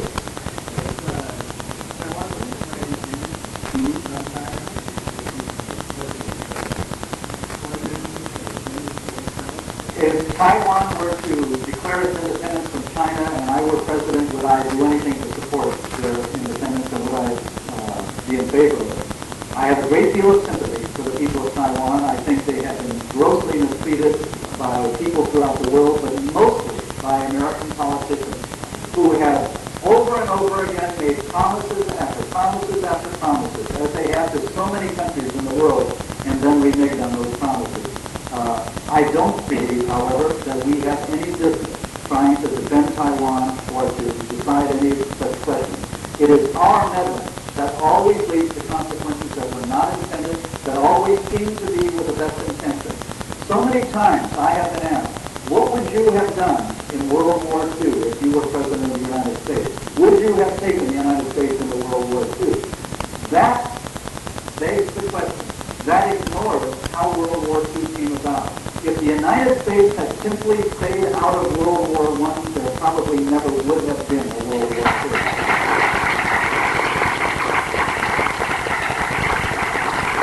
And when I say that, the talk show, then I explain what happened, that they were at an armistice position in 1917, and the U.S. came in and destroyed the balance of power, devastated Germany, and led the way for Hitler to be the ruler of Germany instead of the Kaiser, who, as much as we may hate monarchs, at least was not planning to try to rule the world.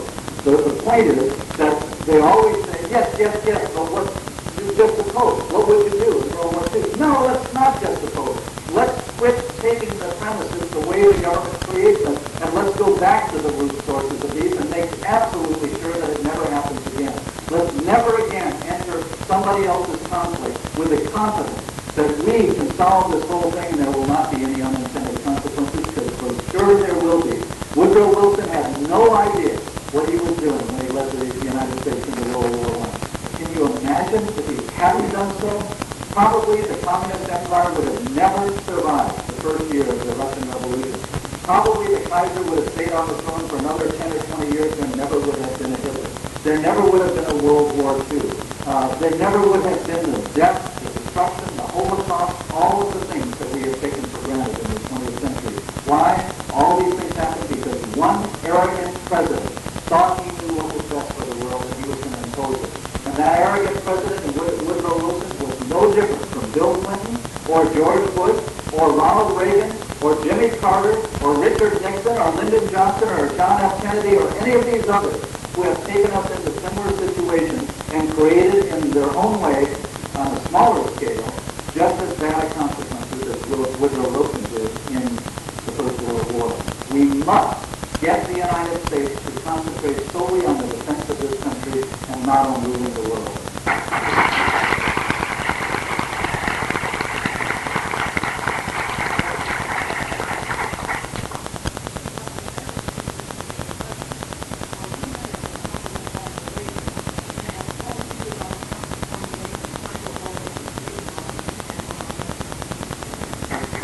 The question is, am I a member of the Council on Foreign Relations? No, I wasn't even a member of the Boy Scouts.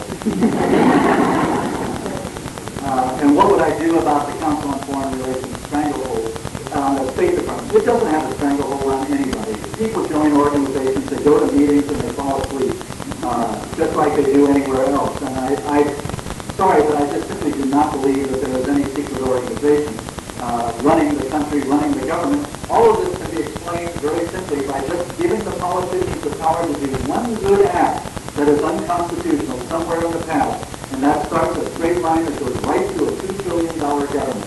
And nobody has to be behind the scenes pulling the strings.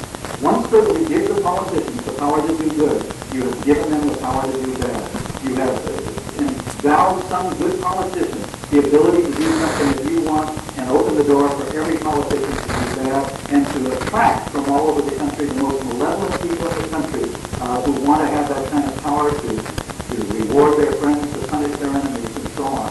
So it doesn't require any secret conspiratorial theory. And as far as the State Department is concerned, I don't care if 8 out of the 12 people working for the State Department all belong to the Council.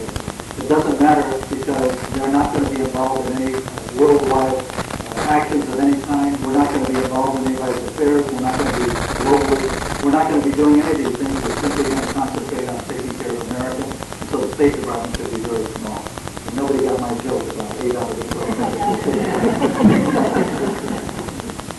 I'm sorry, Michael, I lost my thought. Now a word from our sponsors. And good sponsors. Can you hear me in that?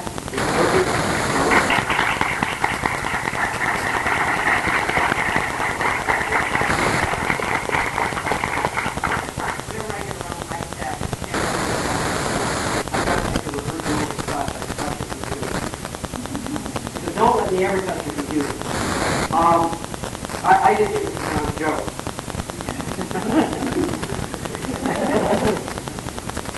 It was a good joke. Someday we'll all look back and laugh.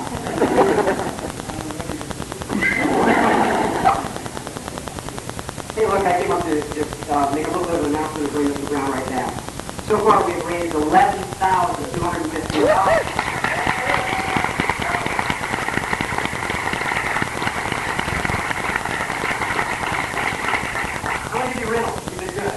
Why does big government infringe upon your liberty?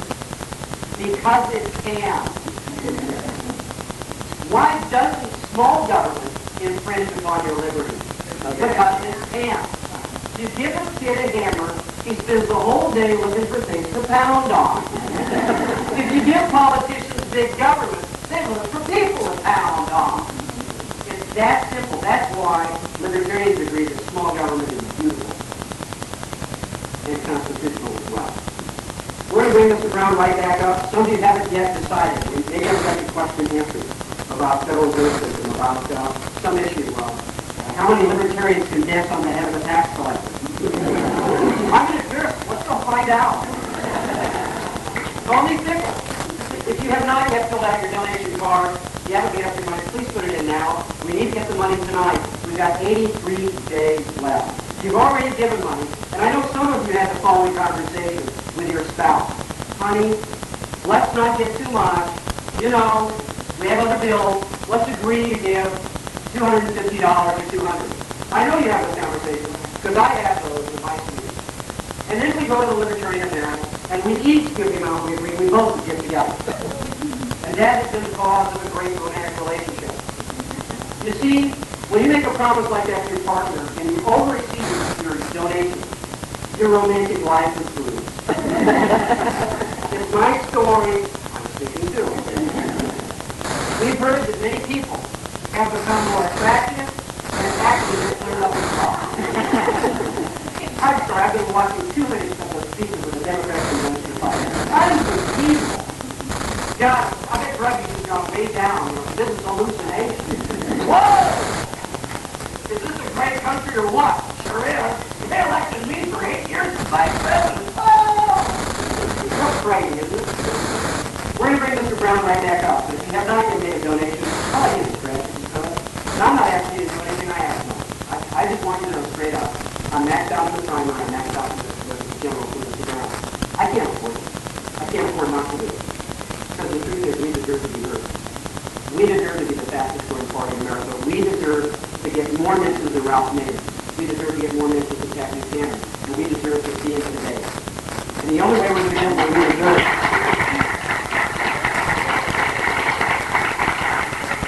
So I'm going to ask you to make a donation. I see someone still on your lap, so I need you to ask Mr. Browne those questions.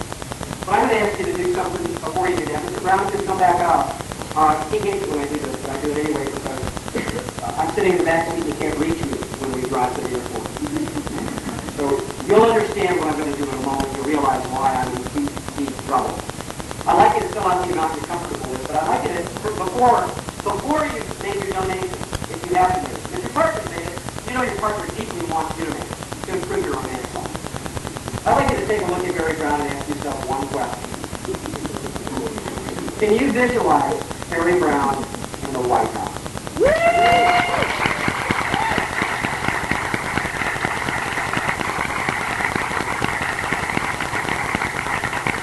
Help make it a possibility, not a certainty, but a chance. That's all we have. Just a chance. If you haven't given 100, give 150. If you've given 200, add another 50. If you haven't given anything yet, slide something in there. Visa, MasterCard, American Express. And remember, your banker loves it when you borrow. You make friends in the banking industry by doing just that. If you haven't made out a check, now's the time to do it. You do it for Mr. Browne. Hold it up over your head when you get filled out. I'm going to bring Mr. Browne back, and I'm going to ask you to remember one thing. This person, this man, will be out there working for you. He works 17 hours a day unpaid. He's a freedom volunteer just like you are, just like everybody in here is. And I want you to know, when you're not able to spend time talking about liberty, he's there talking to Americans. Do you want it? Please help me out. Mr. Browne.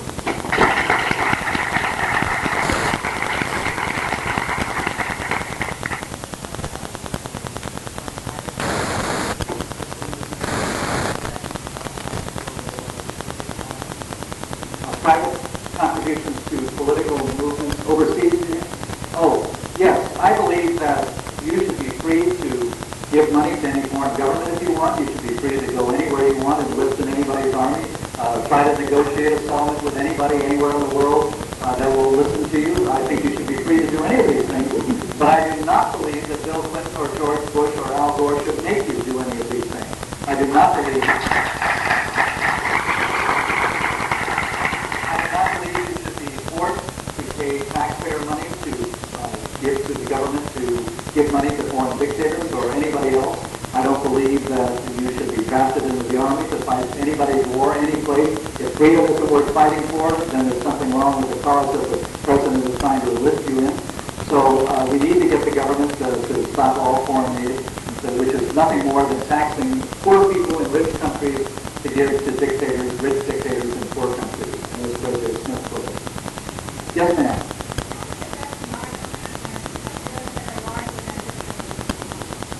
How would I address environmental concerns? I think the key to understanding pollution in this country is to realize that virtually all the pollution that takes place that concerns us occurs on government property. It really does. It takes place in government rivers, government streams, government lakes, on government lands that are clear-cut or strip mined.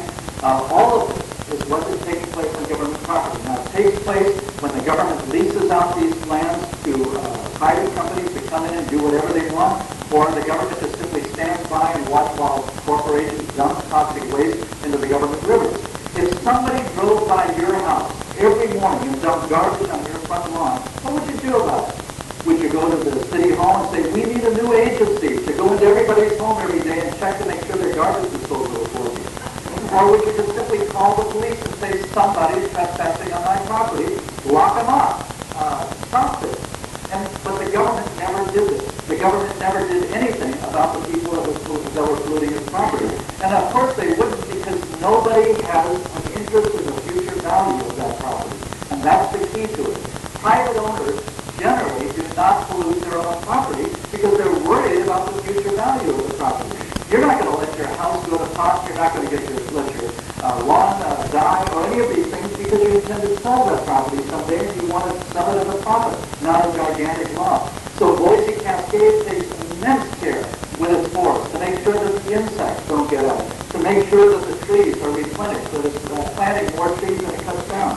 But right next door to Boise Cascade is a government forest that is overrun by insects, a government forest that they lease out to private companies to come in and despoil in any way those companies want, because neither the government administrators or the private companies have any interest in the future value of that property.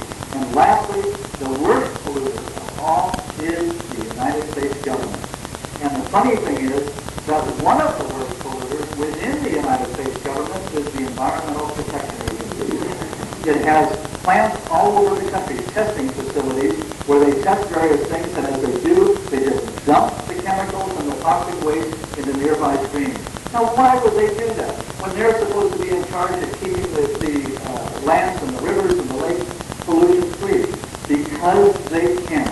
Because they are exempt from all the laws that apply to all the rest of us. And so why should they bother? Why should they care? Who has an interest in it? We have to take these lands, these properties out of the hands of government, put them in the hands of private owners who will care for them if we have any interest in the future of a clean America. Does that help to answer the question?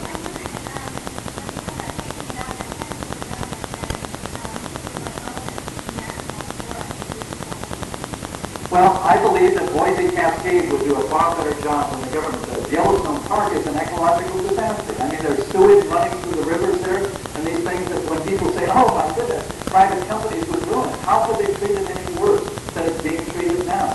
Because again, nobody is held accountable for these things as government.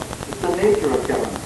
Now, I believe that we should sell off all of the government land, the 70% of the land in the 13 western states, put it up for auction over a 6-year period, along with the hundreds of thousands of federal buildings, the unused military bases, the power companies, the pipelines, the oil rights, mineral rights, the commodity reserves. All these things should be sold off. Use the first proceeds to buy private annuities for everybody who's dependent on Social Security today, so that they're out of the system, so that they know they are safe, that they no longer are depending on political promises. Now, some people are not going to get it about the national parks. They're going to say, oh my God, you're going to turn the Grand Canyon into a parking lot or something. As though whoever spent billions of dollars buying the Grand Canyon is going to try to get it all back selling parking spaces for $1 an hour or something like that. It makes no sense at all. But I can understand that there might be tremendous political pressure against selling some of those national parks. So I would be willing, I would imagine, if it seemed necessary, to say that those particular properties would only go to organizations like the Nature Conservancy or the Sierra Club or somebody else, who, whatever their failings or their virtues, would undoubtedly do a better job of protecting them than the government does. Yes, sir.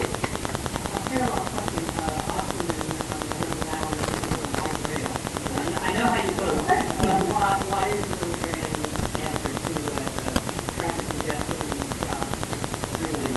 Well, the ultimate answer would be if private companies owned the roads, then they would have a vested interest in making sure there were no traffic jams, because think what that does to profits when people are moving through it a mile an hour or 10 miles an hour. Andrew Garofalo once said that a traffic jam is simply a collision between government roads and private cars. And it is, because wherever you see this kind of a collision take place, what you see is private companies meeting the demands that people have and producing whatever is necessary to satisfy those demands, and the government is always way behind. But we're probably not going to see widespread private roads in the near future, in the next few years.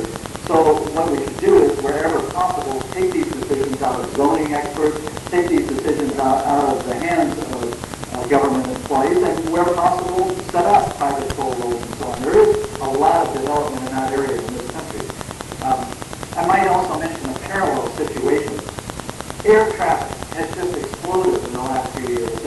Fares have come down and people have wanted to travel much more.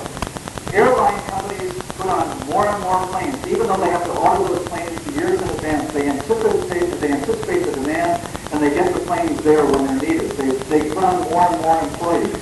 But government airports are always years and years and years behind. And the government air traffic control system is 30 years out of date. They've got an antiquated computer system. So what happens?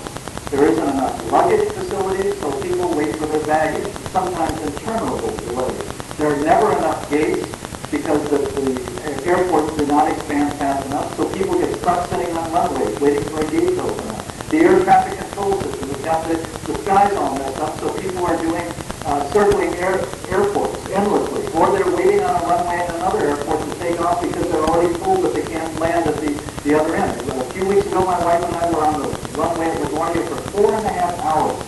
There were probably about 150 on the plane, and 148 of those people blamed the airlines.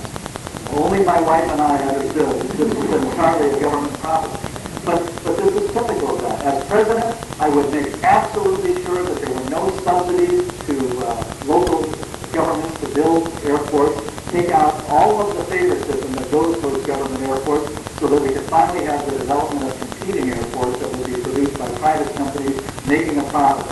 The airlines would welcome it, and they would quickly take their business to the private airports if such airports existed and were available. Let's take one more question before we... Yes, sir.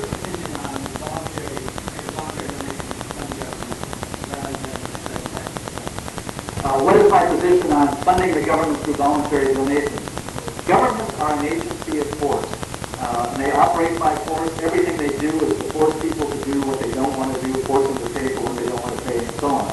I don't believe that you can finance such a thing voluntarily. As long as we have a government of force, you cannot focus on voluntary donations. My view is the only good tax is a dead tax. But as long as we have a government, we are going to have taxes. And no such thing as a lottery or anything like that is going to work. Governments can run lotteries today only because they offer all competition. And so they can devote maybe 50% of the revenue to programs like education and so on. But in Nevada, where the casinos are open and there's competition, those casinos operate on margins of 1 or 2%. And no government could, on 1 or 2%, fund any program whatsoever. Did you want to say something further?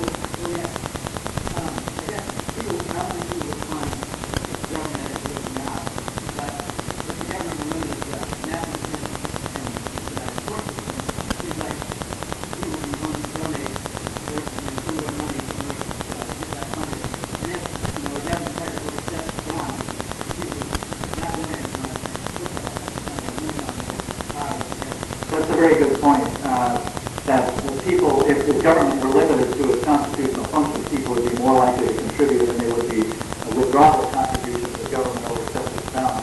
Let me say this, that if we can reduce the government to its constitutional functions, and people see the blessings of liberty and how that creates more prosperity, more security, safer things, more comfortable things, more user-friendly things, and freedom of losses, then what's going to happen is that there's going to be a market to find ways to take other things out of the hands of government and put them in the hands of private companies. And people who are not interested in the subject today but who have the intelligence and the background and the knowledge to be able to develop new ways of doing things that government does today will have an incentive to do those things and even compete with the government.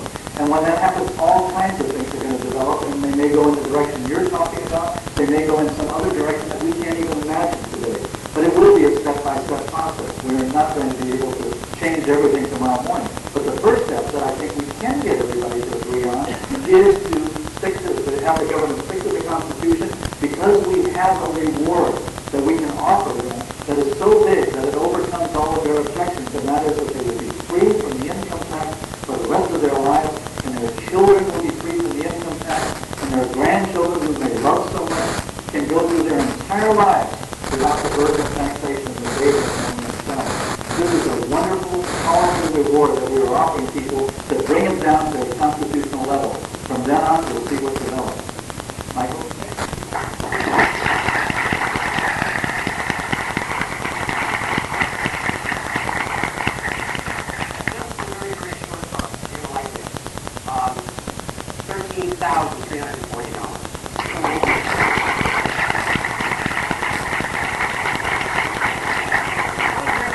Right back up. I see someone with an envelope, and I will take your money, but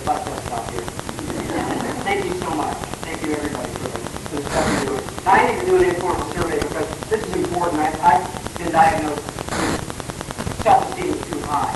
So I need a little bit of rejection. So, you can help me out with this.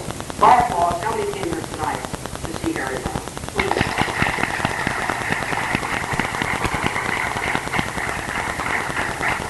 By applause, somebody said, the heck is Harry Browne, I really want to see Michael Clyde.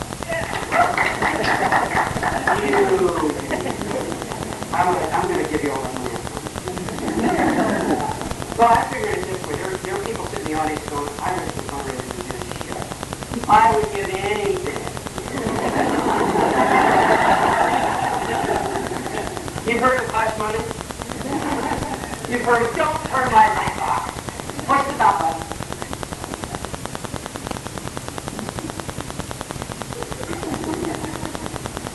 Boy, I think that's very good. What did I do? You've heard of hush money. You've heard of buying someone's silence. You say to yourself, what would be worth to get rid of this guy and bring back the alcohol? The primo canera, the good guy, Harry Browne. So I'll tell you what, I'd like to make an offer that I hope you won't refuse. And I gave you my word as a Libertarian the last time I asked you for any money tonight. Reach into your wallet, and this is just a little bit of money. I'm not going to ask you to write a donation. I want you to reach into your wallet and take out a $20 bill. If you don't have the 20, take out 3 10s, 6 5, anything that adds up to 20. I went to public school. Now, I will tell you the most ridiculous story, and I will leave you. All right? If you don't have a 20, take out a 1, a 10, a 5. Then everybody participates. If you got together, give your child $1. Have them hold up something because freedom is free. Everybody does this. And as we do it, as we see a sea of green, I will tell you the most amazing PBS story you have ever heard. Everybody. Now, don't take it out of your neighbor's pocket. We're not Republicans. Do not tax your neighborhood. We're not Democrats. This is Libertarian. 10 samples. There is no free lunch. I see money being held up. Everybody holds them up. Look around. Everybody. If you can't afford a 5 or 10 or a 1, you can afford more than a 1. Give more than a 1. Come on. It's worth the dopey story. I promise you that. You will tell your friends at work the idiot story you heard from Michael Cloud. Look at all the people. Everybody's talking. Well, see agree. See agree. Capitalism, free consenting adults. Yes. All right, I see the money. 1996, Harry Browne was running for President of the United States. He was speaking at the Parker House. Now, the Parker House is where John F. Kennedy declared for President of the United States. You get the symbolic excitement, right? And there was a PBS crew. No, it's a long story. It's long enough for me to collect all the money. And there's a PBS crew doing a video documentary on Harry Browne. And the PBS crew told us that they were genuinely impressed by our openness. It turned out Ralph Nader would not allow them to watch him raise money, and we would. Mr. Clean wouldn't let them see how we raised money. And we were open about how we raised it and what we did. This reporter, this PBS reporter said, Mr. Coffin got me $100. Come on, one more dollar. Someday your kids will thank you. Tonight I will thank you. I need some more reading. The story continues. No. I'll take back the punchline. You wouldn't like that. And this reporter said, I really want to thank you for having such an open policy on this. By the way, can I tell you something? I said, sure. He said, I have never seen such unmitigated greed in my life. I've never seen such money-grubbing, filthy lucre, bottom-feeding, miserly, grasping, greedy behavior. And I said, okay, thank you for sharing your disease. And I said, could I tell you 2 things? And the reporter for PDF said, sure. Wrong answer. I said, number 1, we don't take government tax money, unlike PBS.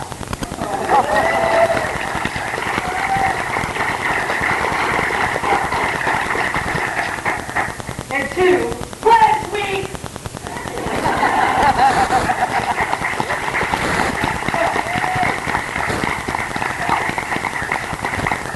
I want you to know something about that PBS reporter. That was the last conversation I've ever had with him in my life. It was like a cross, a vampire. The sign of the dollar from Wesley Mount. The moochers and greasy people. But I want you to know something that I told him, and I hope you'll understand. This is not about money. This is about the ads. This is about putting our ideas in front of people. We cannot count on the media to present our ideas our way. We have to buy our way in. Sometimes people get very upset about money.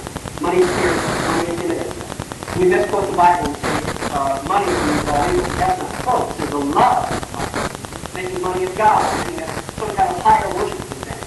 Money builds churches. Money feeds the poor. Money builds your home. Money educates your kids. Money puts clothes on your back. And money helps you have a really good time. But this money is going to liberty. This relights the torch and the Statue of Liberty to help show America the way through that dark night of big government. This money is going to make sure that the whole American people hear your idea. That you are. That no one else will ever again say in your life, that's a fringe, weird idea.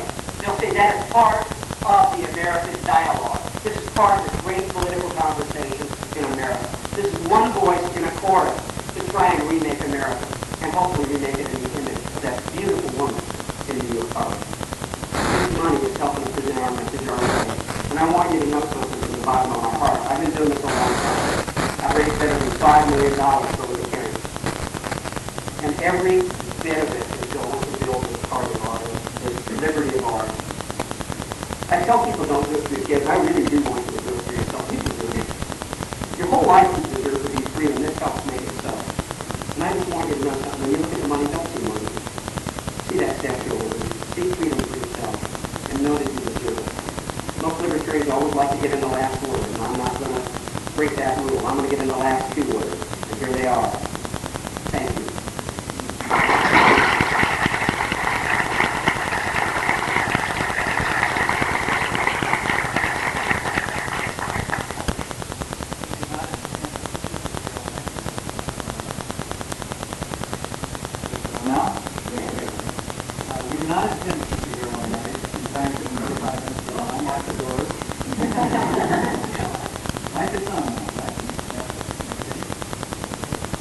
Affected by the government.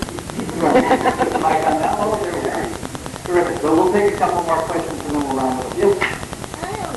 I was wondering when the, I guess you call them the general debates are, and that you need the 15% for, and what poll, in fact, determines that? The question is about the debates. The debates will take place in October, the big debates. The debates are, in effect, sponsored by the government. The corporations who are putting up the money for it have been given special tax exemptions, which mean they can actually deduct money that they are giving for political advocacy for the Democrats and the Republicans to state their views to the American people. A clear violation of the laws that apply to the rest of us. Corporations are allowed to donate, which is a violation of the FEC laws, the election law. Again, something that's denied to corporations that might want to help libertarians spread their message. So this is a government-sponsored debate, and it is a closed club. The Republicans and Democrats own it, and they're not going to let anybody come in. It's like Texas and Oklahoma suddenly having the power to decide between themselves who will be number one in the nation in the football polls or whatever. And USC, Nebraska, Penn State no longer have a chance. I don't think that there's any way we're going to get in those debates unless we can create tremendous public pressure by newspapers, talk show hosts, by political pundits and others. And one way that we might get this is that during September, I hope we will have debates among Matthew Kent, Ralph Nader, and Harry Browne. MSNBC and C-SPAN have already proposed such debates. They've invited all five, but of course they don't expect two of them to show up. So far, neither Buchanan nor Nader has accepted because they each think that that might interfere with their getting in the debates in October with Republicans and Democrats. But as soon as they can see that that's not going to happen, they're going to agree to debate with me because this is the way that they will get television time. And I think that if we have those debates, they're going to be far more interesting than anybody even expects the Gore and Bush debates to be, because we've got three distinctly different points of view, like a triangle between Nader, Browne, and Buchanan. And I think that the ratings will be quite good, even though they're just on cable channels.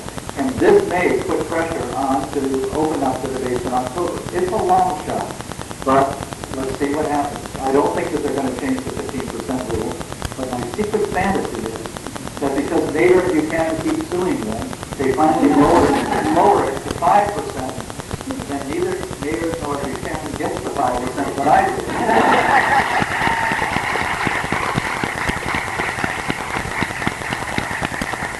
Everybody's entitled to at least one thing. Definitely.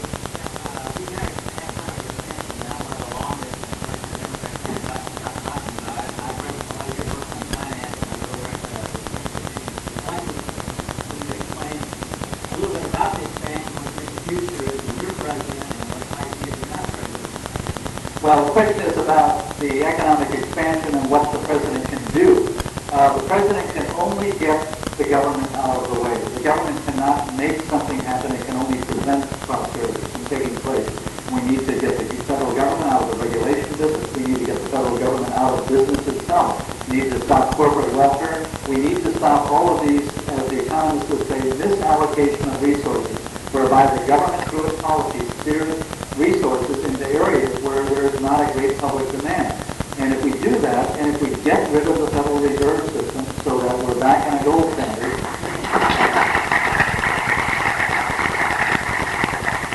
there is no reason that you wouldn't have a continual expansion. That it wouldn't be of any particular set amount because it would depend upon how hard people wanted to work, how productive they wanted to be. As prosperity ensues, some people may want to work only 6 hours a day instead of 8, or 4 days a week instead of 5, or whatever it is, and that should be their choice. One of the most interesting things in the Republican convention was this continual discussion of prosperity with a purpose. Whose purpose? I mean, who gets to decide what the purpose of prosperity is? George W. Bush is going to decide that you're not using the money that you earn in the right way? Well, he really does believe that. He's going to take your money and give it to, as he calls them, faith-based charities of his choice. And of course, in the process, he will hook these charities on federal aid, just as government colleges, private colleges have been hooked on government aid, and now are indistinguishable from government colleges. And just as he wants to take your money and distribute it to people who have vouchers for private schools, and once those private schools are hooked on these vouchers, they will succumb to government control and turn into clones of the government schools. So here again, this is George W. Bush's purpose we're talking about. People should be free to make their own decisions and live their life as they want to live it. And I guess that brings us full circle to where we started many, many hours ago this evening before Fidel Castro began his speech. This is what libertarians are all about. We want you to be free to live your life as you want to live it. And as I said earlier, I believe that we may accomplish this within this decade. I am certainly dedicated to that. I am certainly determined that we do that. I can't promise you anything. I can't guarantee you anything. I can't predict anything. But I know this, there are a lot of people in this room who have been working a lot of years and made it possible for us to have over 200 people in this room tonight. Whereas the last time we were in Austin or San Antonio, we had about 50 people in the room. There are people all over America who are just as concerned, just as dedicated as you are. And these people have been working hard for years and years. All of this that's happening today is not an accident. It is not something that just comes from the sky.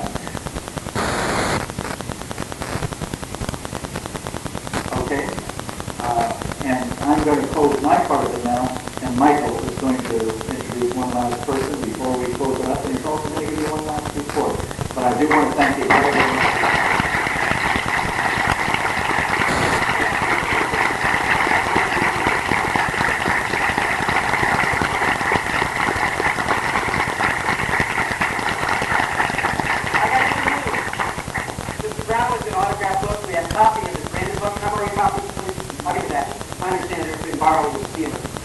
I'm a libertarian. There's great new libertarian offerings available out there when you walk out the door. Some of you have seen the Statue of Liberty panels.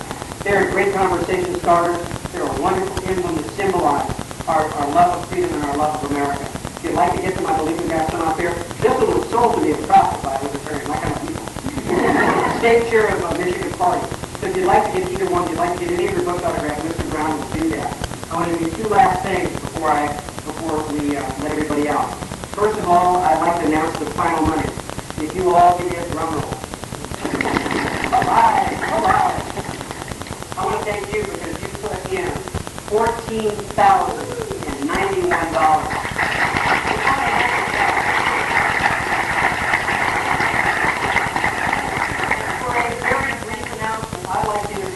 Someone would like to let us know what's going on here. The man who worked tirelessly night and day to put this in, our friend David Eagle.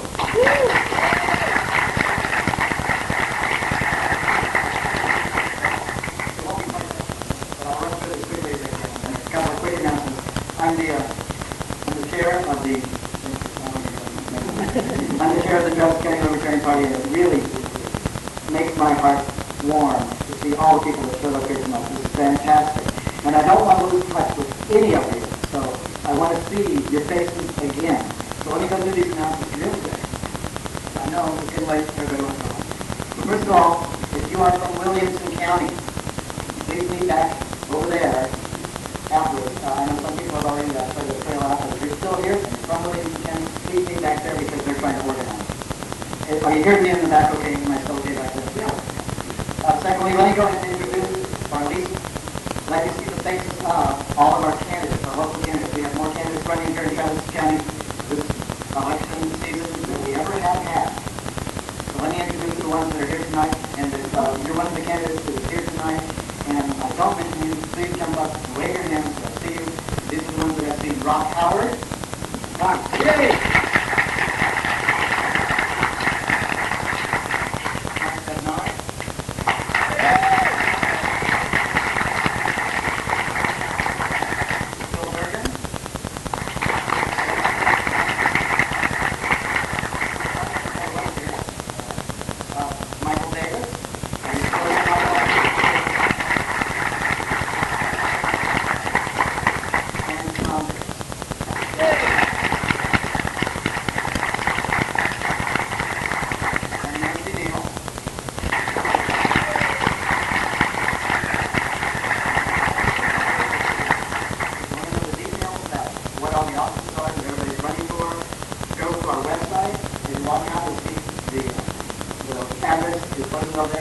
www.officeinliberty.org. Pretty easy to remember. Six more things. I'm going to be quick. Our next meeting is September 5th at the Old Quarry Library. That's the branch library off the far west. Very nice room, holds about 60 people. I hope that we overflow it. And our speaker then is going to be Floyd Lilly. He's at the University of Texas holds the economics special chair for us. And our meetings, unlike this one, last about 90 minutes. Because I have a short attention. And finally, the last thing, as you're going out, we do have literature out there on the table so you can pick up the pages. Thank you all for